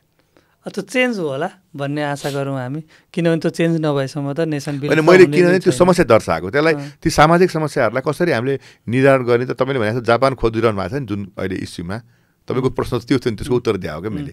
तपाईँले जापान खोजिरहनु भएको छ भने तपाईँले कहाँनिर एउटा विचार गर्नु पऱ्यो भने हो त्यस्ता खालका पोलिटिकल र सामाजिक समस्याहरूलाई हामीले कसरी निवारण गर्ने भन्ने कुराको नि एक किसिमको कमिटमेन्ट चाहियो क्या, पोलिटिकल कमिटमेन्ट हामीलाई। त्यो लेभलको स्कुलिङ नै भएको छैन जस्तो पनि लाग्छ नि मलाई त, किनभने जनता लेभलमै मैले यो गर्नुहुन्छ यो गर्नुहुन्न। आज देशमा एकदमै टु फ्र्याङ्क भन्नुपर्दाखेरि प्रत्येक जनतालाई, प्रत्येक मान्छेलाई अथवा अलिअलि पैसा हुने मान्छेलाई त पैसामा जे पनि हुन्छ। हामी प्रत्येकजना अब प्रत्येक मान्छे नेपालमा सरकार भएका छौँ, प्रत्येकलाई लाग्छ कि मसँग पैसा छ भने पैसा फाले भने जे पनि हुन्छ। अनि यहाँ त्यो मात्रै समस्या होइन। मैले अहिले अब हाम्रो कुरा अलिकति डाइभर्ट नहोस्, तर म तपाईँलाई हाम्रो ठाउँमा आउन खोज्छु होइन। म तपाईँलाई के भन्छु भने हामीले अहिले यो जुन समस्याहरू, भौगोलिक समस्याहरू, इन्जिनियरिङ समस्याहरूलाई हामीले किन धेरै हदसम्म चाहिँ कार्यान्वयन गर्न गाह्रो भइरहेको छ भन्ने कुराको तपाईँले एकदम मतलब मलाई कस्तो भने जापान भनेर ट्रिगर गरिरहनु भएको छ क्या। मैले तपाईँ त्यही अनुसारले भनेको कि हामीले ती गर्न नसक्नुको प्रमुख कारण भनेको हाम्रा सोसियल दायित्वहरू, पोलिटिकल दायित्वहरू हाम्रो पुरा भएको छैन नि त। हो त्यो गर्नतिर हामी लाग्नु पऱ्यो क्या। त्यहाँ यस्तो भएको छ उस्तो भएको छ मात्र भनेर जापानिज इक्जाम्पल, न्युजिल्यान्डको इक्जाम्पल दिएर यहाँ हुनेवाला केही पनि छैन क्या। तपाईँको त्यो सोसियल सिस्टमभित्र परिवर्तन ल्याउनु पऱ्यो नि, त्यो कसरी सम्भव होला त? हो यसको सल्युसन खोज्दाखेरि जस्तो आजको मितिबाट हामीले विपद व्यवस्थापन सम्बन्धी भूकम्प, पहिरोका कुराहरू, त्यसबाट आउने क्षतिका कुराहरूलाई हामीले हाम्रो भूकम्पीय जोखिमका कुराहरूलाई चाहिँ हामीले हाम्रो स्थानीय पाठ्यक्रममा हामीले एकदमै दह्रोकोसँग त्यो पढाउन सक्यौँ भने अबको 10 वर्षपछि जुन बच्चाहरू पढेर आउँछन् उनीहरूले त तपाईँ त्यो कुरामा अलिकति भए पनि सोच्ला नि त, होइन त? हो त्यो कुरा हामीले विचार गर्नुपर्छ भन्ने मेरो भनाइ हो। आजको दिनसम्म पनि हामीले विपद सम्बन्धी पाठ्यक्रम पढाउनुपर्छ भनेर भनिरहेका छौँ, तर पालिकाहरूले त्यो पाठ्यक्रमहरू कुन तरिकाले पढाइरहेका छन् तपाईँ आफै एक्सप्लोर गर्न सक्नुहुन्छ। समस्या त्यहाँनिर हो नि त। भनेपछि हाम्रो समस्या हामी इन्जिनियर अथवा इन्जिनियरिङ जियोलोजिस्टमा मात्रै होइन, धेरै कुरामा समस्या छ र एकजनामा दोष दिने वातावरण छैन, त्यस कारण सबैलाई फुत्किन सजिलो छ क्या। कसको गल्ती भन्दाखेरि कोही रेस्पोन्सिबलै छैन, गल्ती भइ पनि रहेछ। अनि अब उसले मैले भन्दा तैँले गरिनस् भनिसकेपछि त्यहाँ बोल्ने ठाउँ पनि हुँदैन। अनि यही काओसबाट यो तनावबाट चाहिँ आज युवाहरू चाहिँ भाग्न खोजिरहेछन्। फेरि यो किन लफडामा परिरहने, कसको के समस्या, रेस्पोन्सिबिलिटी कसैले लिँदैन। नेसन बिल्डको एउटा वेमा त लागेको जस्तो त फिल हुनु पर्यो नि तब मान्छे बस्नलाई। यो चाहिँ हुँदैछ, अब ट्र्याकमा हुँदैछ, यो फाइनलाइज गर्न थाल्यो है, अथवा यहाँ चाहिँ स्कुलिङ यो लेभलमा भयो है, यो यो यो यो कुरा चाहिँ सुधार भयो। अब चाहिँ हामी पनि बस्यौँ, हामीले इफोर्ट लायौँ भने अब चेन्ज हुन्छ नेसन भन्ने फिल त अब मलाई युवामा त आउनु पर्यो। तपाईँको यो पोडकास्टमा मलाई के भन्न चाहन्छु भने अब युवाहरूमा त्यो किसिमको फ्रस्ट्रेसन आउनु स्वाभाविक हो। अनि अब अर्को कुरा के भन्दा हामीले इन्जिनियरिङ फिल्डमा जति पनि अब इन्जिनियरिङ जियोलोजिस्ट भनौँ अथवा सिभिल इन्जिनियर भनौँ अथवा जियोटेक इन्जिनियर भनौँ होइन, स्ट्रक्चर इन्जिनियर, ट्रान्सपोर्ट इन्जिनियर, सबैलाई मैले देखेको समस्या अहिले के छ भन्दाखेरि हामीमा एकदमै धेरै ठुलो समस्या भनेको हामी चाहिँ अझै पनि तपाईँको एउटा एक किसिमको सेक्युर खोज्दैन, पाइरहेका छैनौँ क्या। जस्तो मेरो भविष्य नेपालमा मलाई सेक्युर छ भन्ने खालको मैले देख्दिनँ। उसले त्यही एन्सर दिन्छ क्या। त किन जानु पऱ्यो बाहिर भनेर सोद्धाखेरि उसले भन्छ त्यही, मलाई तलब पुगेको छैन, मलाई किन हाम्रो चाहना बढाएको छन् होइन। तपाईँ हाम्रो हैसियत त आइफोन किन्ने हैसियत त होइन नि। यदि हामीले हाम्रो देशको आय अथवा प्रति व्यक्ति बढाउने हो भने त होइन नि त, तपाईँ त्यसरी सोच्नुहोस् न होइन। अनि अब के छ हामीलाई अहिले सरकारले ल्याएर विश्वको सबभन्दा हाइएस्ट टेक्नोलोजी 5G हामीलाई दिएको छ हेर्नुहोस् है। अनि यतातिर हामीलाई के गरेछ त हाम्रो इकोनोमिक कन्डिसनमा जनताको चाहिँ इकोनोमिक डेभलपमेन्टको लागि चाहिँ कार्यक्रम के भएको छ त भन्दाखेरि अझै पनि हामी 50 वर्ष अगाडिको जस्तो चाहिँ अरू देशका गरिब देशका अरू धनी देशमा 70 वर्ष अगाडि गरेको प्र्याक्टिस हामी गरिरहेका छौँ। कस्तो तालमेल छैन हेर्नु न। यो तालमेल नभएपछि के हुन्छ के? अनि तपाईँको कहिले पनि तपाईँको त्यो किसिमको सेटिस्फ्याक्सन त उसलाई आउँदैन। उसले इन्टरनेट हातमा छ, उसले संसार देखिरहेछ होइन। तपाईँको चाहिँ ल मेरो फलानु देशमा यसरी चाहिँ युनिभर्सिटीमा यस्तो हुँदो रहेछ उसले देखिरहेको हुन्छ, अफिसमा यस्तो हुँदो रहेछ उसले एकैछिनमा देख्छ होइन। तपाईँको त उसलाई त 5G कनेक्सन छ उसँग अथवा 4G कनेक्सन छ उसँग होइन। उसले त हातमा त्यो सबै कुरा आइरहेछ। अनि यतापट्टि आएर के हुन्छ त भन्दाखेरि सरकारी काम गराएर व्यवहारमा चाहिँ के छ त भन्दा उसको स्यालेरी हामी 20,000 25,000 30,000 40,000 भन्दा बढी दिन सक्दैनौँ होइन। उसको त कुनै पनि चाहनाहरू मिट हुँदैन नि हेर्नुहोस्। उसले देख्छ जान्छ तर चाहनाहरू मिट नभएपछि त कुनै पनि युवाहरू बस्दै बस्दैनन्। म त भन्छु कुनै पनि म त बस्ने वातावरण देख्दिनँ यहाँ त, सम्भवै छैन क्या।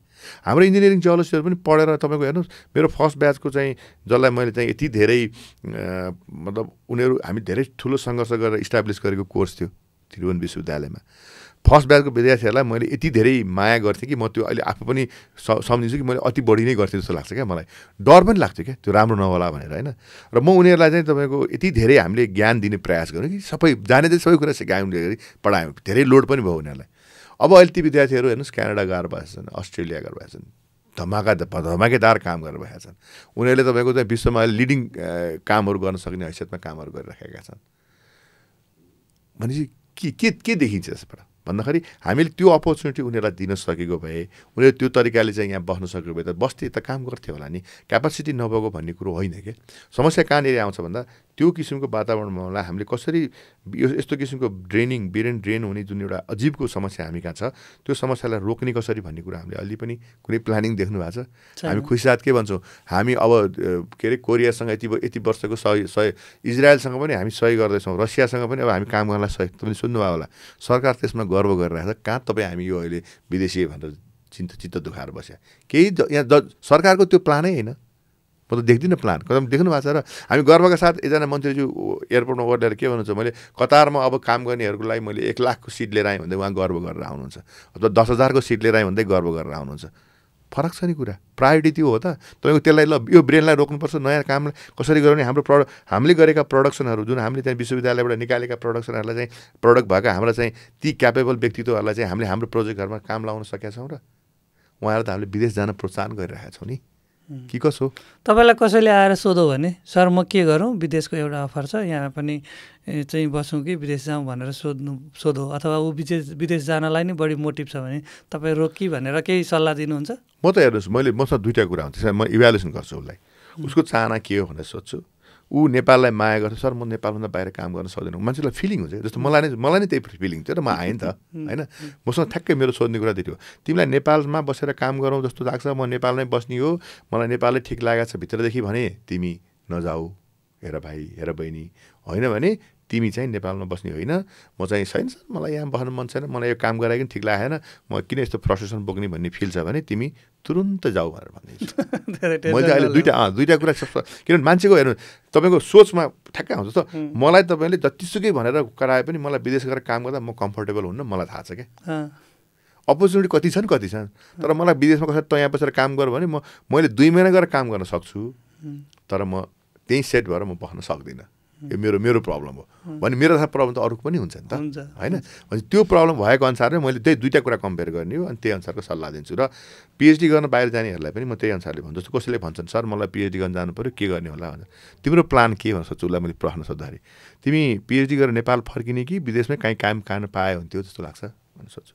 उसले के भन्छ, होइन सर म त फर्किने मन त छैन मलाई भने, त्यसो भए तिमी अङ्ग्रेजी बोल्ने कन्ट्रीमा पढ्न जाऊ भनेछु उसलाई। मेरो चाहिँ सल्लाह उसलाई के भन्छ, तिमी इङ्ग्लिस बोल्ने कन्ट्रीमा जाऊ, त्यहीँ बस्छ काम गर होइन। अब तिमी म नेपाल फर्केर आउँछु सर भने तिमी जापान जाऊ अथवा अरू कुनै युरोपियन कन्ट्रीहरूमा जाऊ, आफ्नो काम सक फर्केर आऊ भनेर मैले सल्लाह दिने गरेको छु। म तपाईँले सोध्नु भने मेरो त यही नै हो, पडकास्ट मार्फत पनि सबैलाई यही सल्लाह दिन्छु। हामीले सरसँग आज लामै डिस्कसन गऱ्यौँ। सरसँगको आफ्नै कोर अनुभव इन्जिनियरिङ जियोलोजिस्टको हिसाबले, त्यसपछि एज अ होल इन्जिनियरिङको बारेमा सँगसँगै हामीले चाहिँ अहिले यो जुन ब्रेन ड्रेनको बारेमा पनि अलिकति डिस्कसन गऱ्यौँ। सरलाई हाम्रो यो कार्यक्रममा आइदिनु भएकोमा धेरै धेरै धन्यवाद। अनि हामीले यो गरेको प्रयासलाई हजुरले कसरी हेर्नु भएको छ, अझ अथवा थाहा पाउनु भएको थियो कि थिएन पनि एउटा पहिलोको क्वेसन त त्यो पनि भयो होइन। अनि कसरी हेर्नु भएको छ यसलाई चाहिँ हामीले हाम्रो सेक्टरमा अथवा इन्जिनियरिङ सेक्टरभित्र काम गर्दै गर्नुभएको एक्सपर्टहरूले चाहिँ ठ्याक्कै यही यसरी चाहिँ खुलेर कुरा गर्ने ठाउँ पनि हामीले चाहिँ भेटेका थिएनौँ, सुनेका थिएनौँ होइन। विदेशतिर चाहिँ धेरै हुन्छ होइन। अनि यो भयो भने चाहिँ कम्तीमा तपाईँको यो टाइमको माइन्डसेट अथवा अहिले तपाईँको अनुभवको आधारमा कति कुरा चाहिँ बाहिर आउन सक्छ, धेरैजनाले जान्न सक्छन् भनेर हामीले प्रयास गरेका हौँ। हजुरलाई कस्तो लाग्यो? एकदमै राम्रो। तपाईँको यो होइन अब यस्तो किसिमको फ्री यो पडकास्टको मेरो पहिलो अनुभव हो होइन। मलाई अरू पहिला बोलाउँदाखेरि पनि म जान सकेको थिइनँ र तपाईँले पहिलोचोटि मलाई बोलाउनु भयो र म धेरै खुसी पनि भएँ। मैले तपाईँलाई एउटा कुरा भने पनि थिएँ, याद छ तपाईँले इन्जिनियरको कथा भन्नुभएको छ। फेरि नेपालमा फलानु चाहिँ त इन्जिनियर होइन भनिदिन्छन् हामीलाई चाहिँ। इन्जिनियरिङ जियोलोजिस्ट भएर मैले बोल्न मिल्छ कि मिल्दैन तपाईँलाई याद होला, मैले तपाईँलाई मेसेजमा लेखा पनि थिएँ। तपाईँलाई म अलिकति रिलक्टेन्स है त्यो कुरामा पनि भनेको थिएँ। अब तपाईँले एकदमै राम्रोसँग बुझेर होइन सर तपाईँले भन्नुपर्छ र बोल्नुपर्छ भनेर मलाई बोलाउनु भयो र मलाई जहाँसम्म लाग्छ मैले भनेका कति कुराहरू मैले आफूले जुन समस्या देखेको छु मैले त्यो प्रश्नसँग राखिदिएको हो। मैले मनमा कुरा नराखिकन मैले यो गर्दा मलाई घाटा लाग्ला भन्ने नसोचिकन भनेको छु आज होइन। अब मैले त्यो पोडकास्टमा हुने नि त्यही हो नि होइन। मलाई घाटा लाग्ला भनेर मैले सोचेको छुइनँ र मैले जे छ मैले त्यो देखेको कुरा बताइदिएको छु। यसमा यो हाम्रो आजको यो डिस्कसन सुनेर हाम्रा योजनाविदहरू अथवा योजनामा बस्नुभएका सरहरू, हाम्रो पोलिटिकल लेभलका साथीहरू र हाम्रा विद्यार्थी भाइ बहिनीहरू, हाम्रा प्रोफेसनल साथीहरू जो मेरा आफ्ना सजिका साथीहरू हुनुहुन्छ, उहाँहरूले मैले भनेको कुरालाई रञ्जन तिमीले आज सही नै भन्यौ भनेर सोधिदिनु हो भने मेरो लागि धेरै ठुलो कुरा हुन्छ। मैले गलत भनिरहेको छु भने पनि कमेन्टमा तैँले यो गलत भनिस् भनिदिनु हो भने म धेरै खुसी हुन्छु। र अरू कुरा कुन अर्थमा म चाहिँ अब टेक्निकली मैले जति जानेको छु त्यो कुरा मैले बोल्ने हो। तर यो जुन व्यावहारिकताका कुराहरू छन् नि, जस्तो मैले इन्जिनियरिङ काउन्सिलको कुरा मैले भने, नेपालमा इन्जिनियरिङ जियोलोजिस्टलाई इन्जिनियरिङ काउन्सिलमा नराख्यो भने अबको 5 वर्षदेखि 10 वर्षभित्रमा सिभिल इन्जिनियरिङ सिस्टमभित्र तपाईँले सम्हाल्न नसक्ने प्रब्लम आउँछ भन्ने कुरामा तपाईँहरू सबैलाई मैले बिन्ती गरेको छु। नेपालमा इन्जिनियरिङ जियोलोजिस्टलाई काउन्सिल मार्फत बाँधेर राख्नुहोस्, नत्र भने हामी सक्दैनौँ यो चलाउन। तपाईँ एकदमै विचार गर्नुहोला, देशको विकासको लागि एकदम जरुरी कुरा छ। र दोस्रो नम्बरमा जुन हामीले इन्जिनियरिङ जियोलोजीलाई एउटा चाहिँ ब्लेन्ड गर्ने कुरा थियो नि, तपाईँले सिभिल इन्जिनियरिङ प्रोजेक्टहरूमा ब्लेन्ड गर्ने कुरामा चाहिँ तपाईँ डिजाइन गर्नुभन्दा अगाडि जुन तरिकाले डेटा लिनुहुन्छ इन्जिनियरिङ जियोलोजीसँग, डिजाइन गरिसकेपछि तपाईँको इन्जिनियरिङ जियोलोजीको आधारमा अथवा भूगर्भको आधारमा जियोलोजीको आधारमा मैले गरेको डिजाइन काम लाग्यो कि लागेन भनेर एक्चुअली सोध्ने काम पनि गरिदिनुहोस् भन्ने चाहिँ म अनुरोध गर्छु। दुईवटा कुरा। तेस्रो नम्बरमा हाम्रो चाहिँ यो हाम्रो भाइ बहिनीहरू जो विदेश आउने कुरामा हाम्रो चाहिँ सोचिराख्नु भएको छ, एउटै कुरा के भन्दाखेरि सरकारको मोटिभ विदेश जानु नै भन्ने छ, देखिन्छ त्यो कुरा। नेपालमा बसेर कमाउनु पर्दैन, विदेशबाट कमाएर रेमिटेन्स पठाउँ भन्ने छ। त्यस अर्थमा आफ्नो करियरलाई कसरी अगाडि लाने भन्ने कुरामा चाहिँ मैले भनेको दुईवटा कुरा। नेपाललाई छोड्नै सक्नुहुन्न भने तपाईँ कुनै एउटा विदेश अरू डिग्री लिएर आएर बसेर फिर्ता आउनुहोस्, अदरवाइज तपाईँको चाहिँ इङ्ग्लिस स्पिकिङ कन्ट्रीमा गएर आफ्नो डिग्री लिनुहोस् र त्यही अनुसारको इन्टरनेसनल जबमा काम गर्नुहोस्। यही नै मेरो चाहिँ सल्लाह हो सबैजनालाई।